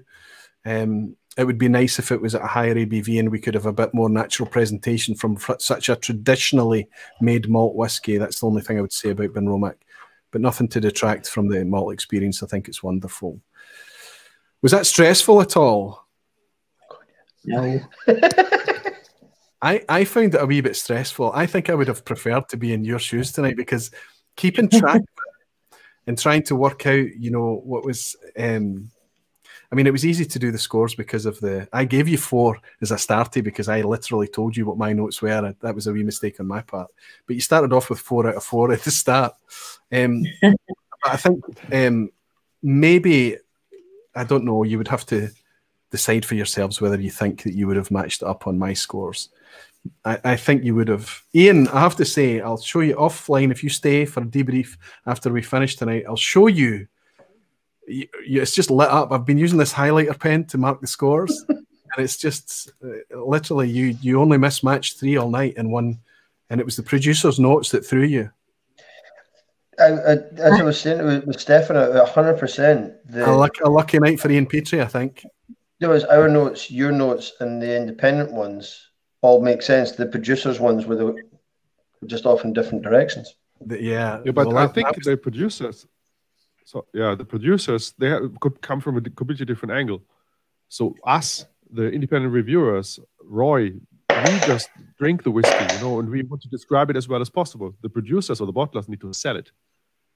So they, and I think want to overplay or want to put keywords in that they know sell or attract people to want to try it, and we don't have that. And that plays out because one of my favorite new whiskies is that Bimber. I love that Bimber. And you could see, because I'm clearly coming at an angle that I want this to be a positive. I'm not unbiased when I wrote those tasting notes. And you could see that I've oversold that whiskey to you. And you've assessed it completely unbiased and said, Roy, you're talking pish. It's not nearly what I got from this. I mean, don't get me wrong. You would be quite happy to sit and enjoy a bottle of that with me, right? It's very, very good whiskey. I liked it. But you can see I was probably coming at that. It's a lesson for us all from quite a biased standpoint. And that's something that's in the recycled reviews. When I give something a score, I link other people's reviews.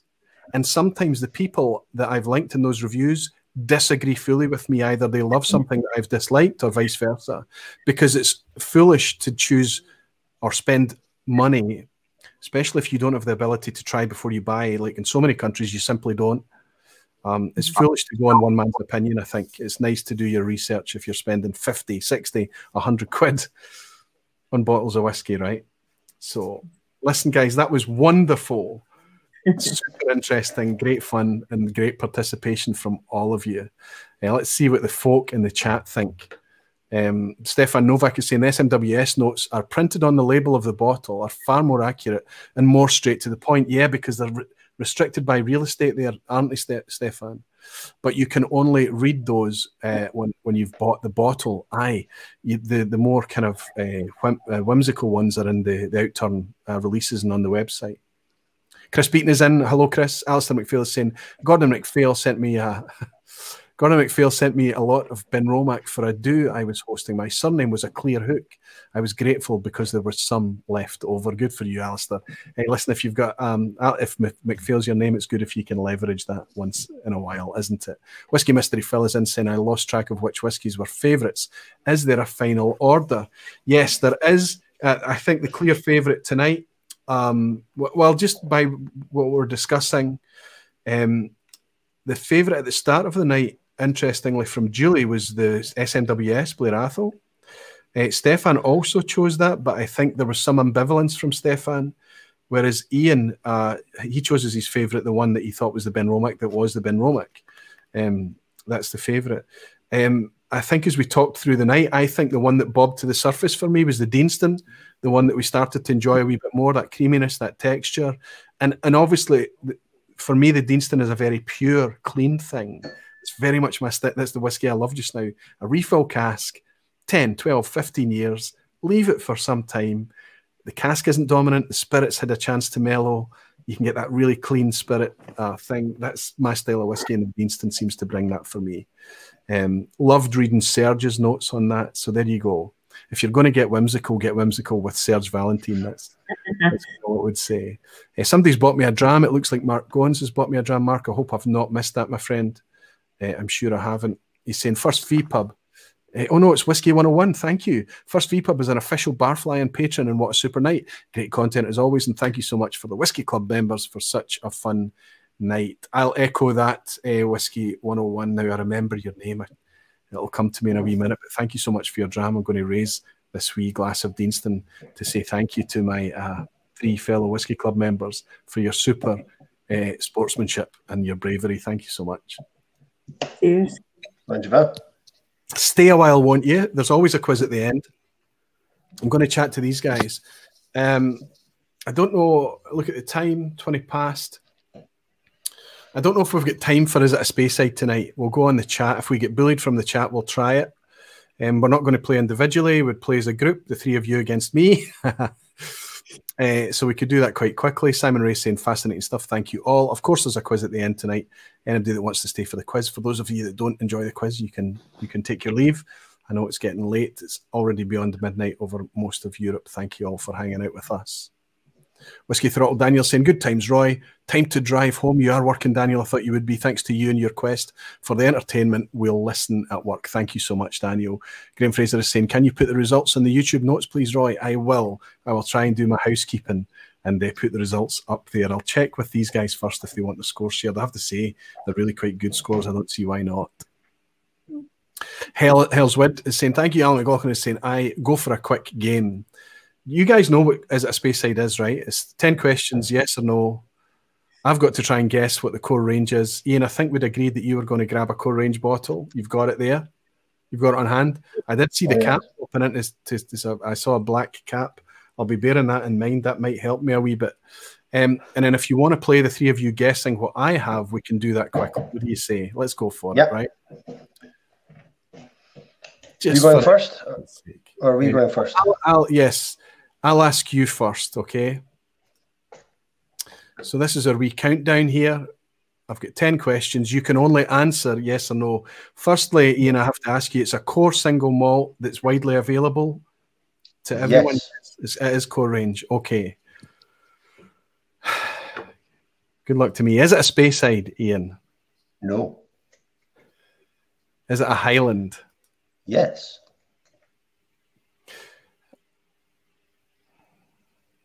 Is it Northern Highlands? Let's say, is it north of Dalwhinnie? Yes. Is it one of the big four, as in Diageo, Edrington, Grants, or Pernod Ricard? No.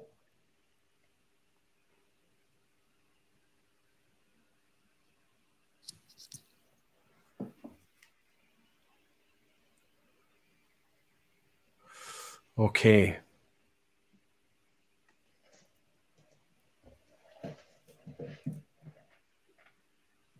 Is it an island? No. Okay, we're on the mainland. Okay. Does it have an age statement? Yes.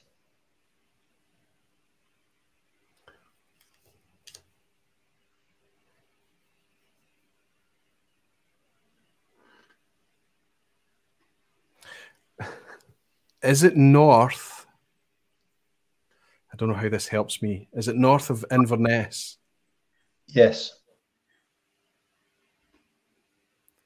So we're down to, we don't have Tomatin anymore in the running. We're down to Dalmore, Old Pulteney, maybe Wolfburn. Damn.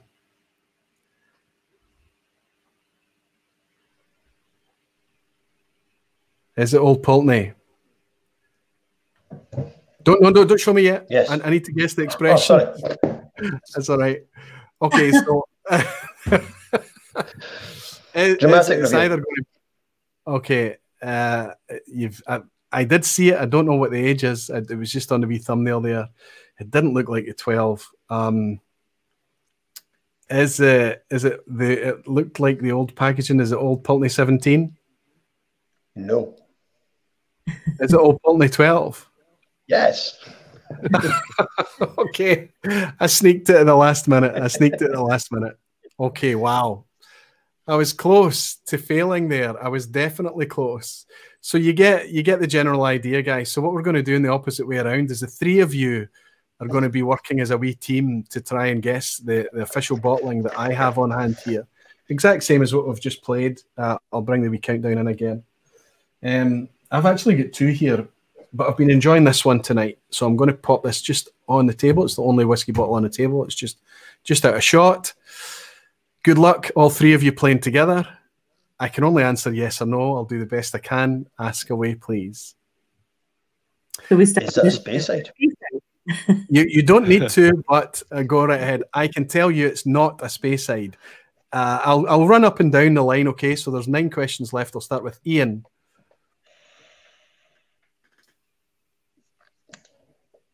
Does it have an age statement? Yes. Stefan. Why did it go down when you got a yes? I thought when a yes, it's okay. You've got 10 questions. I thought it goes down when you get a no. Stefan's first vPub and he wants to change the rules. You get 10 questions, so we've had 2.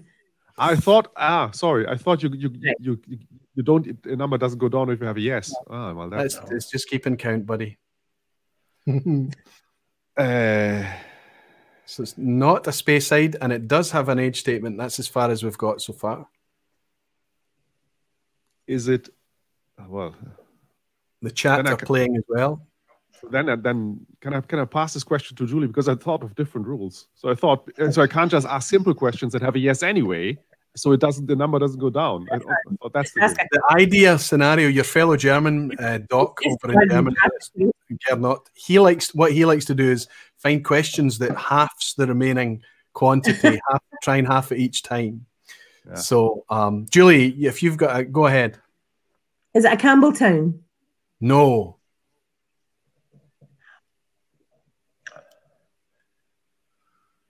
That was your sniping. Go ahead, Ian. Yeah. Is it one of the big four? No, it's not.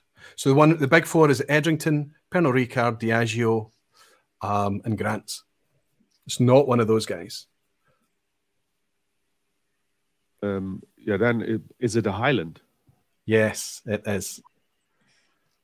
Julie. We have a Highland with an age statement. It's not one of the big four. Is it on an island? Nope. Mainland Highlander.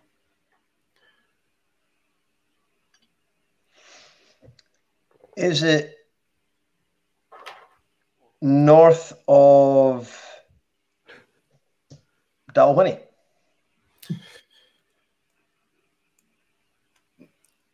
No, but by about that much. Yeah.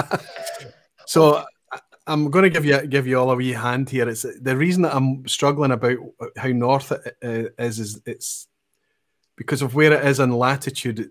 But I believe, yeah, it's south. It's south of Dalwhinnie.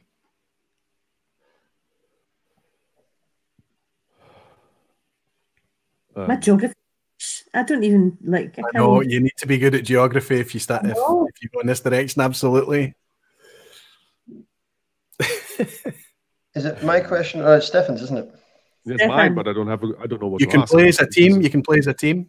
Oh, I've got one for a stab in the dark at the end if we completely run out. But if it's a smidge, I almost said below Dalwhinnie. Does that not across the way bring it into kind of Glen Cadam kind of territory? The problem is that sorry, not Glen Grant, Glen Cadam, isn't it? Because Cadam's just north of Dundee. I'm waiting for a question that I can answer yes or no. Of course, yeah. I was trying to confer with my team, and they're looking at. Yeah, go ahead. Right, come on, Stefan. Think of a question. Is it an East Coaster? No. Oh, yeah. Yes. Yeah. Eastern Highlands, south of Dalwhinnie. It's age statement. There are I don't want to say. Do you think we're allowed to say? Maybe a good question is, well, I have an idea, but does it start with Glen? Yes. So now you have, once that goes to 0, you still have a Hurley. You're familiar with the concept of a Hurley, Julie, the last chance, your extra life. I think it's I want to ask a question. Go ahead, Ian. Go ahead. Ian. We can barely see him. We can barely hear him. He knows what it is, but we won't get to know. There he is. He's back. Go ahead. Go ahead. Go ahead. Internet. That's you. That's you.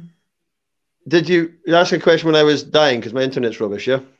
No, go ahead. We're waiting on you. I would just go with your question because I think. Is it Glen Cadam? Yes. So now Now you just have to guess which of the core range from Glencadam. Someone want to pick a number? I am not familiar at all.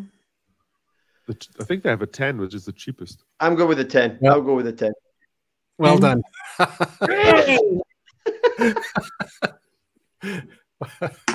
Well done. Well done.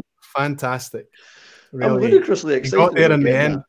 I think actually that was the same as me on the final one. You managed to get the expression. Well done. That was a wee game of Visit a Space Side. Listen, are you guys staying for the quiz? Yes? Yes, please.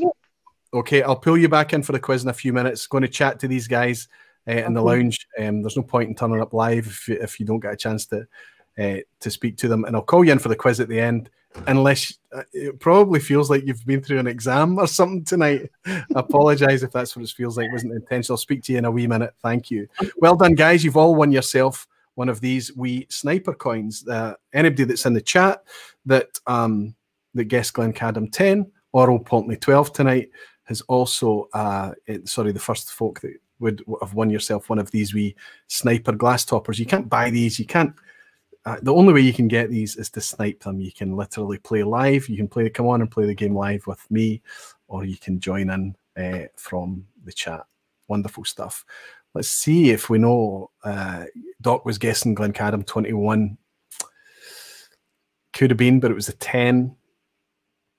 Oh, lots of people did guess Glencadam 10. Well done.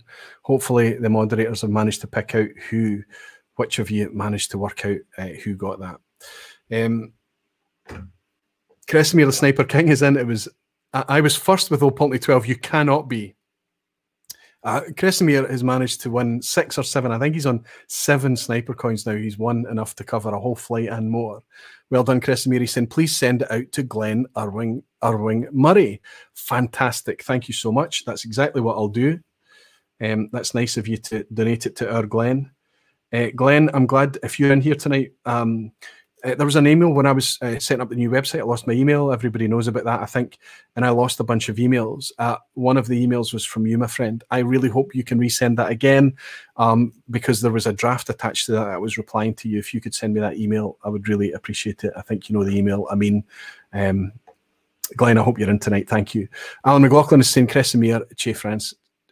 Kresimir Jelchich and Che Francis again. Che's won before. Well done, Che. Graham Fraser is saying, I feel as stressed as the guests tonight. That's not the intention, Graham. I do apologise. I knew it was going to be a risky thing tonight. I knew it was going to be a wee bit different. Rob Halford is saying, hey, Roy, great vPub tonight. Got my challenge coin today. Been enjoying Lechic 10 from your recycling reviews. Thank you, Rob. I hope you're enjoying the whiskey and the coin. Akshay is saying, tell Ian that his smile is infectious. Oh, there you go, Ian. You have an admirer in the chat with an infectious smile.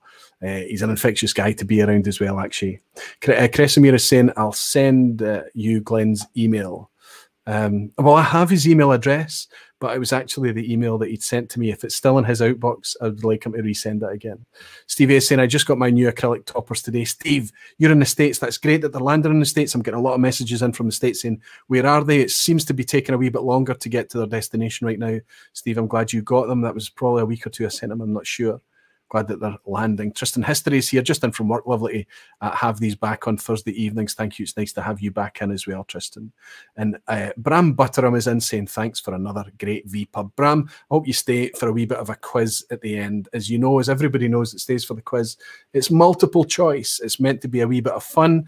Most of the questions are pretty straightforward, and with a 1 in 3 chance, even chimps score 33%. But some questions that are in there are a wee bit ass-hatty. They are designed to make folk think, whether it's about scale, concepts, whatever it might be. There's always a banana skin or an ass-hat in there as well. I welcome you all to stay for a quick quiz at the end because I'm running late tonight, but that's because I was having fun hanging out with my pals here. I'll bring them back in so that they can play along with the quiz and participate with us. Ian, you give me a thumbs up if your tech is okay. I'll bring in Julie because she's solid and been looking great all night. And Stefan has been looking super dignified and comfortable all night. Wouldn't have expected anything else. And Ian is currently in portrait, but that's fine. I don't mind as long as we can see and hear you. And, it will change. The quiz is very straightforward. you're keeping. There's no prizes. You're just playing against yourself, I guess. And for kudos, pass mark is 5 out of 10, and we'll see how the lounge, see how the barflies get on tonight. Good luck, guys. Thanks for staying till the end. Question 1: which Scotch? You can't shout this out. I know you want to shout it out. There's lots of these that you're just going to know, but which Scotch single malt is made by the sea? Thank you, Stefan. Which is made by the sea? Is it A, Old Pulteney, B, Bunnahabhain, C, Talisker? I've picked 3 kind of coastal maritime themed brands on purpose. Stefan knows what it is. He was miming it. Sorry. Whiskey Jason is in, looking after me in the quiz tonight. Thanks, Jason. That might help me discern. Oh, this is splitting people more than I imagined. Oh, no, it's not. No, it's not. All the answers are coming in now. Julie, do you feel confident about this one? Just give me a nod or a shake of the head. You feel confident? And Ian, of course you do. Yeah. Of course, we are talking about sea. Talisker is made by the sea. Old Pulteney and Bunnahabhain both draw heavily on maritime themes for the branding, of course, as well. But Talisker is made by the sea. Question 2, spot the false statement. Bit of a banana skin, bit of an asshat question here, but it's cool nonetheless. And I'm going to say thanks to Tim at Donner Pass Whisky for pointing this one out to me from the Recycled Review. Should have made a point on this at the time. But there's a false statement in the following options for Glendronach 12, 43% ABV, the official bottling. A, it's X Oloroso and PX matured. B, it's chill filtered. C, it's natural colour. One of those is false and the other 2 are true statements. I'm trying to pick the false one. Less confident, Stefan, or feeling good about this one?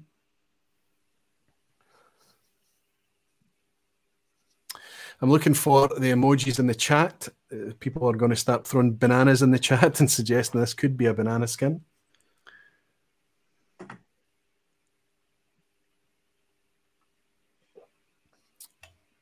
Nope, it's a very knowledgeable lounge that we have. Ian, what do you think? Is it not C? That they could have added a dot of colour. Stefan, what do you think?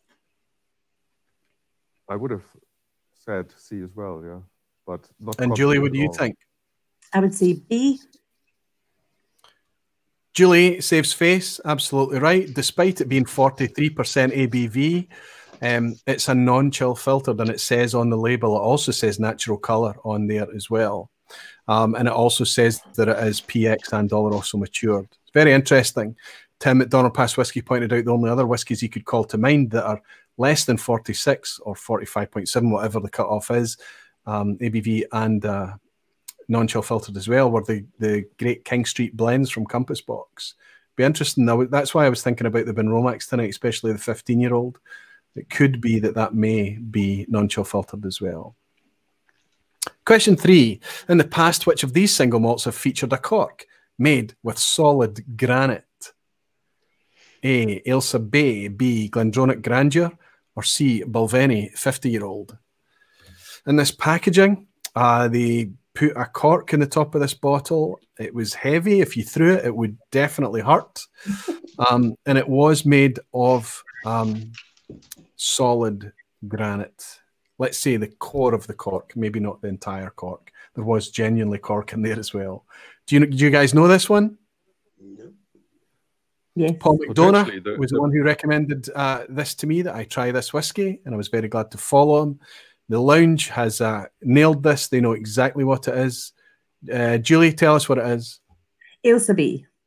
Ailsa Bay. Do you know the story behind it? It's yeah.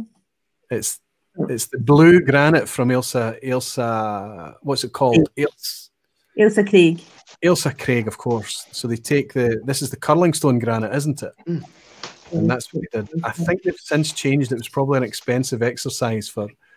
I think the first few Lucas had it, and I think they did away with that because it was pretty spendy for the price of the bottle. It was a sub £50 non-age statement peated whiskey. Yeah. Interesting thing about that expression as well is that it also had, as well as phenol's parts per million for smoke, had sweetness parts per millions as a specification on the label. Now, I don't know if they've kept with that, but that was an interesting thing as well. Absolutely right, Julie Elsabe. If you answered A, give yourself a point. Question 4. Montfort is an expression using 100% unmalted barley from which form, excuse my spelling, from which Canadian distillery? 100% unmalted barley. This is bizarre. Stillwater's Distillery, Shelter Point Distillery, Lucky Bastard Distillers. You heard of Lucky Bastard Distillers? No. I've only heard of Lucky Bastard Distillers through doing the quiz. I used them in a previous question.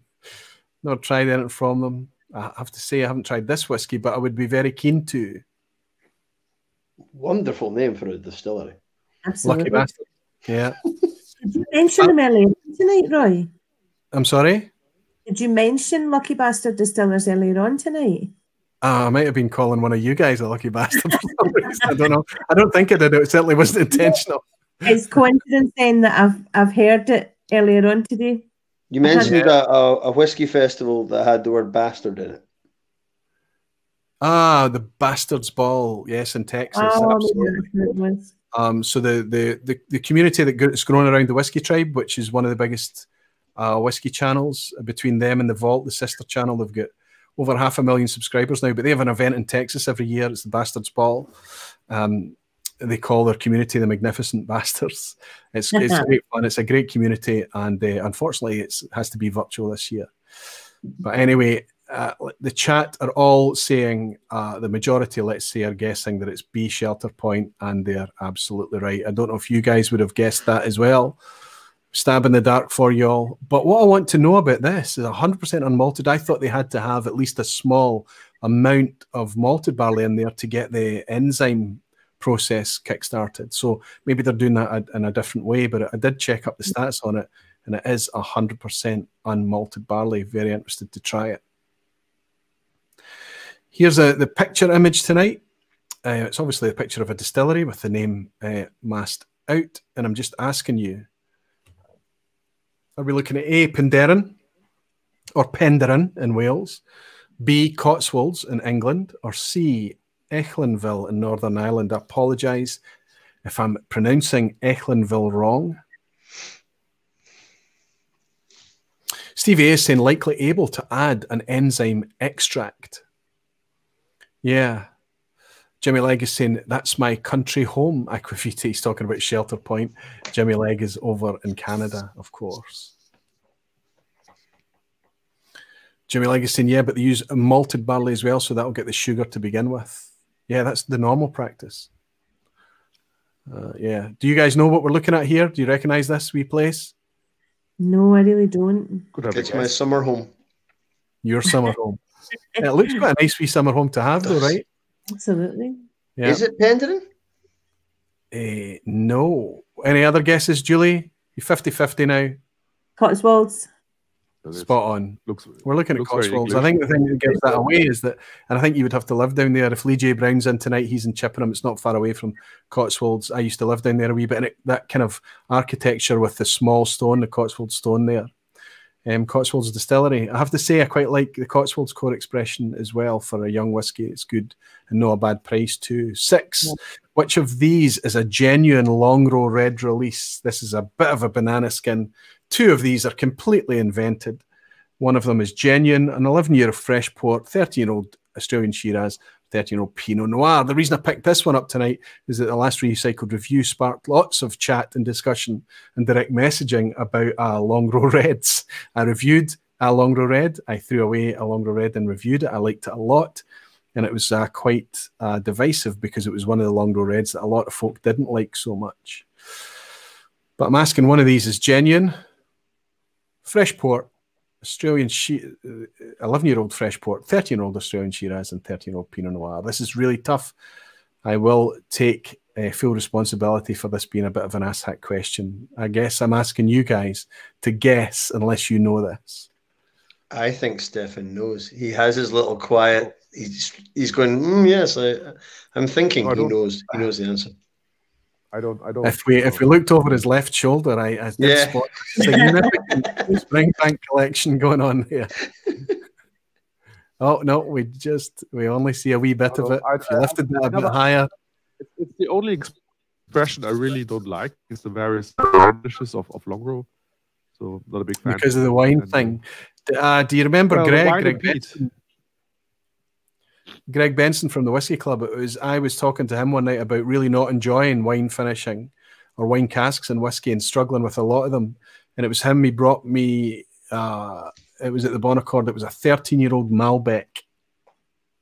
And I loved it. And it kind of helped me enjoy wine finishing and things a lot. 99% of the chat got it right, Kresimir is saying. I'll put you out your misery. Have a guess at it, Stefan, Springbank guy.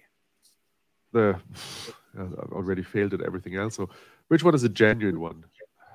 Then let's go for the Pinot Noir.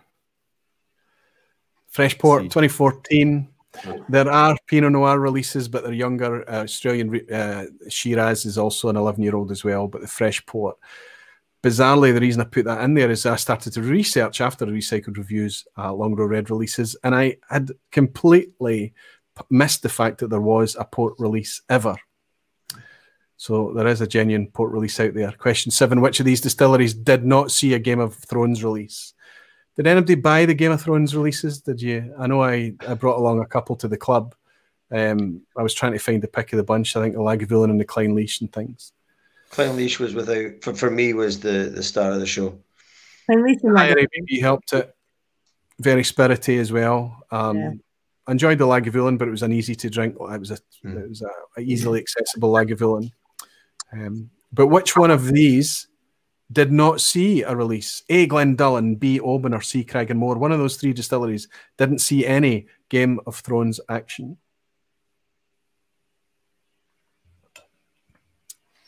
They're knowledgeable folk in the chat. They really are. It's quite amazing how well they do at these quizzes. Do you want to have a guess, Julie? I should know this because we've got them all sitting in stock for the club.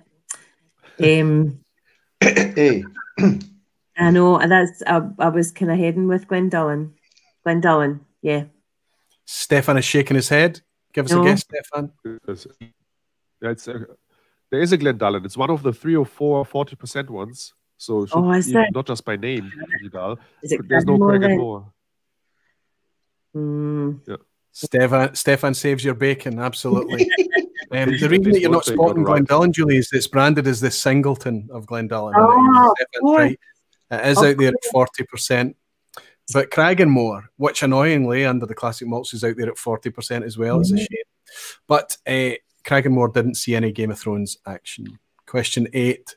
Miyagikyo Distillery in Japan is under the same ownership as A, Hakushu, B, Yoichi, or C, Okayama. Miyagikyo is owned by the same parent company as A, Hakushu, B, Yoichi, or C, Okayama. Greg's Whiskey Guide thinks this one is tricky, or maybe he's talking about the last one. Whiskey Straight Al is admitting he said C, but he knew he was wrong. And John de la Cuisine is saying he always forgets about the Singletons. Aye, we do. We forget about Glendullan. We forget about Dufton, Glenord. Desi worked it out. No, that's the Singleton change to C. Yeah, you managed to save yourself a point as well there. Guys, do you know who Miyagikyo is owned alongside? Would you be guessing here? Yeah, Julie does. Go ahead, Julie. It's Yoichi. Yoichi, absolutely. Nika. It sure is. Nika. The other two there, Hakushu is Beam Suntory, isn't it? Alongside Yamazaki. Trying to remember who owns Okayama. One of the Shuzos. I don't remember which one now. Need to work on my memory. So if you answered B, give yourself a point. Question 9. Bowmore is traditionally lighter on peat phenols than some other of the Isle expressions, as Stefan noted. Tonight, to what spec is their malt peated? To give you a guide, Ardbeg is typically 50-55 ppm, I think. But let's talk about Bowmore. Is it A, 40 phenols ppm, B, 25 to 30, or C, 15 to 20? Bowmore. I am not a huge Bowmore fan, Stefan. I'm on record saying sometimes, oftentimes, more often than not, I struggle with Bowmore. So it was interesting that you were drawn to Bowmore and the Benromac. Yes, but not because I particularly liked it, or although I think the Bowmores that have been recently, well, since 2000 or so, most of them are quite good. But I think still recognizable Bowmore. It's a bit different. There's always this slightly perfumey thing going with. Well, there is the FFP era. Yeah. FWP. Sorry, the FWP. Sorry, my apologies. FWP. Yeah. In that era. But that was. And I think it just amplified a lot of those notes that era, didn't it? I mean, it's always there, but something that they did during that time made it so much more prominent. Powdering the peat. It's coming back to how it used to be now. Yeah, it is getting better, especially on indies, Julie. Independent bottlings of Bowmore at cast strength and things can be cracking. I think the official bottlings suffer horrifically from colour, from really low ABV bottling. Yeah, it's a shame. One of the legendary distilleries out there. I don't think it's best represented by their owners right now. What would you guess on their phenol content though? Because the lounge are strongly leaning towards B. B. I would have said B. I said B too. They're a knowledgeable bunch, as I've said before. Absolutely, 25 to 30 phenols in Bowmore. I actually thought it was lighter. I thought they were down at 15. Question 10, last question.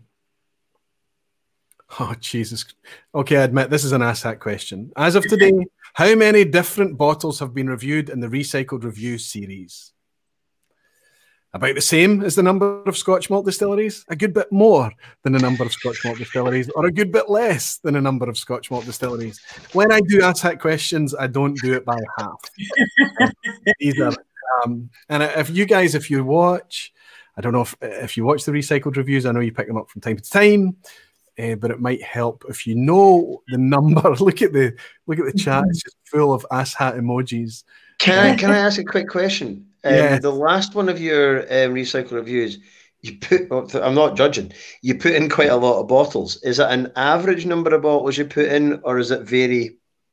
15. A Recycled Review is 15 bottles. Right, so okay. what varies is the amount of time it takes me to get to 15 empty bottles. So to give you an idea, during lockdown, I was probably getting through a bit more whiskey on my own, but not a lot of people were coming to the house, of course, for me to share whiskey with them. So it took me longer to get through. The last Recycled Review went out at the end of January. It's quite a long time, but I'm already building a wee basket through there. I think the next one will be much, much quicker. And I noticed that over lockdown, it was really good stuff. There wasn't any crap getting thrown out in the last Recycled Review. So I was obviously picking stuff to indulge me, which tended to be good stuff. In that case, I reckon it's B. I reckon B as well, yeah. A good bit more than the number of Scotch malt distilleries. Well, there's probably somewhere in the order of 140 malt distilleries in Scotland now, something of that order. Recycled Reviews, 15 bottles, 11 reviews, so we're at 165, but actually we're over 170 bottles. So you're spot on. Thank you so much. A good bit more than the number of Scotch malt distilleries. I don't know what point I was trying to make from that question, other than the fact that I don't do a lot of Recycled Reviews, but if you download the Recycled Review spreadsheet, you can carry it around on your phone. It lists everything I've ever reviewed in there. There's a link right next to it. If you tap that link, it doesn't take you to the video. It takes you to the point in the video that I speak about that specific whiskey. That will then let you link to lots of other reviewers as well, so that you're not just making, you're not just taking my opinion. I think that's maybe the point I was trying to make from that question. Let's see, 9 out of 10 from Graham Fraser. Fantastic. That is a tremendous score, Graham. Wonderful stuff. Sid Martin on 8 out of 10. Sid, you always do really well. Greg's Whiskey Guide, 8 out of 10 tonight. Superb. Whiskey Jason, again, great. 8 out of 10. 7 out of 9 for Steve A. I'm looking for the 10 out of 10s. Any? Jason on 6. Lassie Hort Otsman on 8. 8 for Stu Baby. 7 out of 10 for Mark and Thomas. Any 10s? Falsgraf Frank on 9 out of 10. Superb. Peter Box on 9. Tristan History on 8. I can't see anybody on a 10 out of 10 tonight, but Orange Wheel Rule, Hellswood on 9. Got 10 out of 10. Sorry, who did? Johan Lundberg. Johan got a 10 out of 10 tonight. Yeah. I'm looking for it. Johan, congratulations, my friend. Well done on a 10 out of 10. I know you guys probably weren't keeping score, but I think you covered yourselves a pass map, no problem. You managed to go over the end. Listen, guys, stay until the end so I can raise a wee glass with you just to say thanks and a wee bit of a debrief afterwards. Thank you so much for hanging out with me tonight. I know you probably feel like you've been through the ringer a wee bit. It wasn't intentional, but there's been lots of challenges and things. I hope it's been a wee bit of fun for you. I hope the Barflies can just shout out a quick thanks to you all for taking time out of your Thursday night to hang out with us on the vPub. And it's given me a wee bit of a fix, honestly, because I'm missing you. It's been a hell of a long time since I've been along with Glasgow Whisky to hang out with you and raise a glass in real life. So thank you all. Thanks to Ian for coming in. Thanks, Stefan. And Julie, thanks to you two as well for having a wee hangout tonight, giving up your time. Thank you to you all. Thanks for having us. Thank you very much for having us. I've really enjoyed this tonight. It was really good. I'm glad you did enjoy it. Hang around till the end. And I'll have a wee sip with you afterwards as well. Thank you so much. Thank you. I'm very lucky. The Glasgow Whisky Club's got a great thing going. Lots of regulars, lots of kind of stalwart committee, rocks that kind of keep this thing going. They don't get paid for this. They just do it out of passion for people, passion for whiskey. And I'm very lucky to have that near me in my town. It's a pain right now that we've kind of got to take these things virtual. And it looks like that's going to continue for a little while. We've had more restrictions in Glasgow. We don't talk about that in the vPub, of course. But I'm lucky to have that local to me. If anybody local to you is trying to figure out a way to start a club, to get together with local people, I will help you do that. Reach out to me and I'll shout out where you are. I'll try to find people near you. The Facebook group Aquavitae Barflies, that's what that's all about, so that we can take this virtual thing into the real world from time to time. Johan Lundberg, our 10 out of 10 guy tonight, has just joined Aquavitae Barflies. Thank you so much for your support, my friend. Cheers. Alistair McPhail has bought me a dram as well, saying Aquavitae, I wasn't going to stay the whole night. Thanks very much. Listen, I don't know how this has played out tonight. This was completely blue sky stuff. It was experimental things. It was just a new thing, something I've been playing with for a while.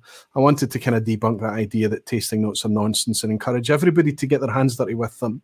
It's not made up. And if it is made up, then it's not going to get much traction. But if you're trying your very, very best, even if you don't get there, the people that you're drinking with can help you get there. Because as a group, you'll do much better out of it. And it's just a great way to try and articulate and share that kind of shared experience that you're having in the glass. Whiskey's got so much to offer. There's so much going on in the glass. Why wouldn't we write it down? Why wouldn't we talk about it? Why wouldn't we vocalize?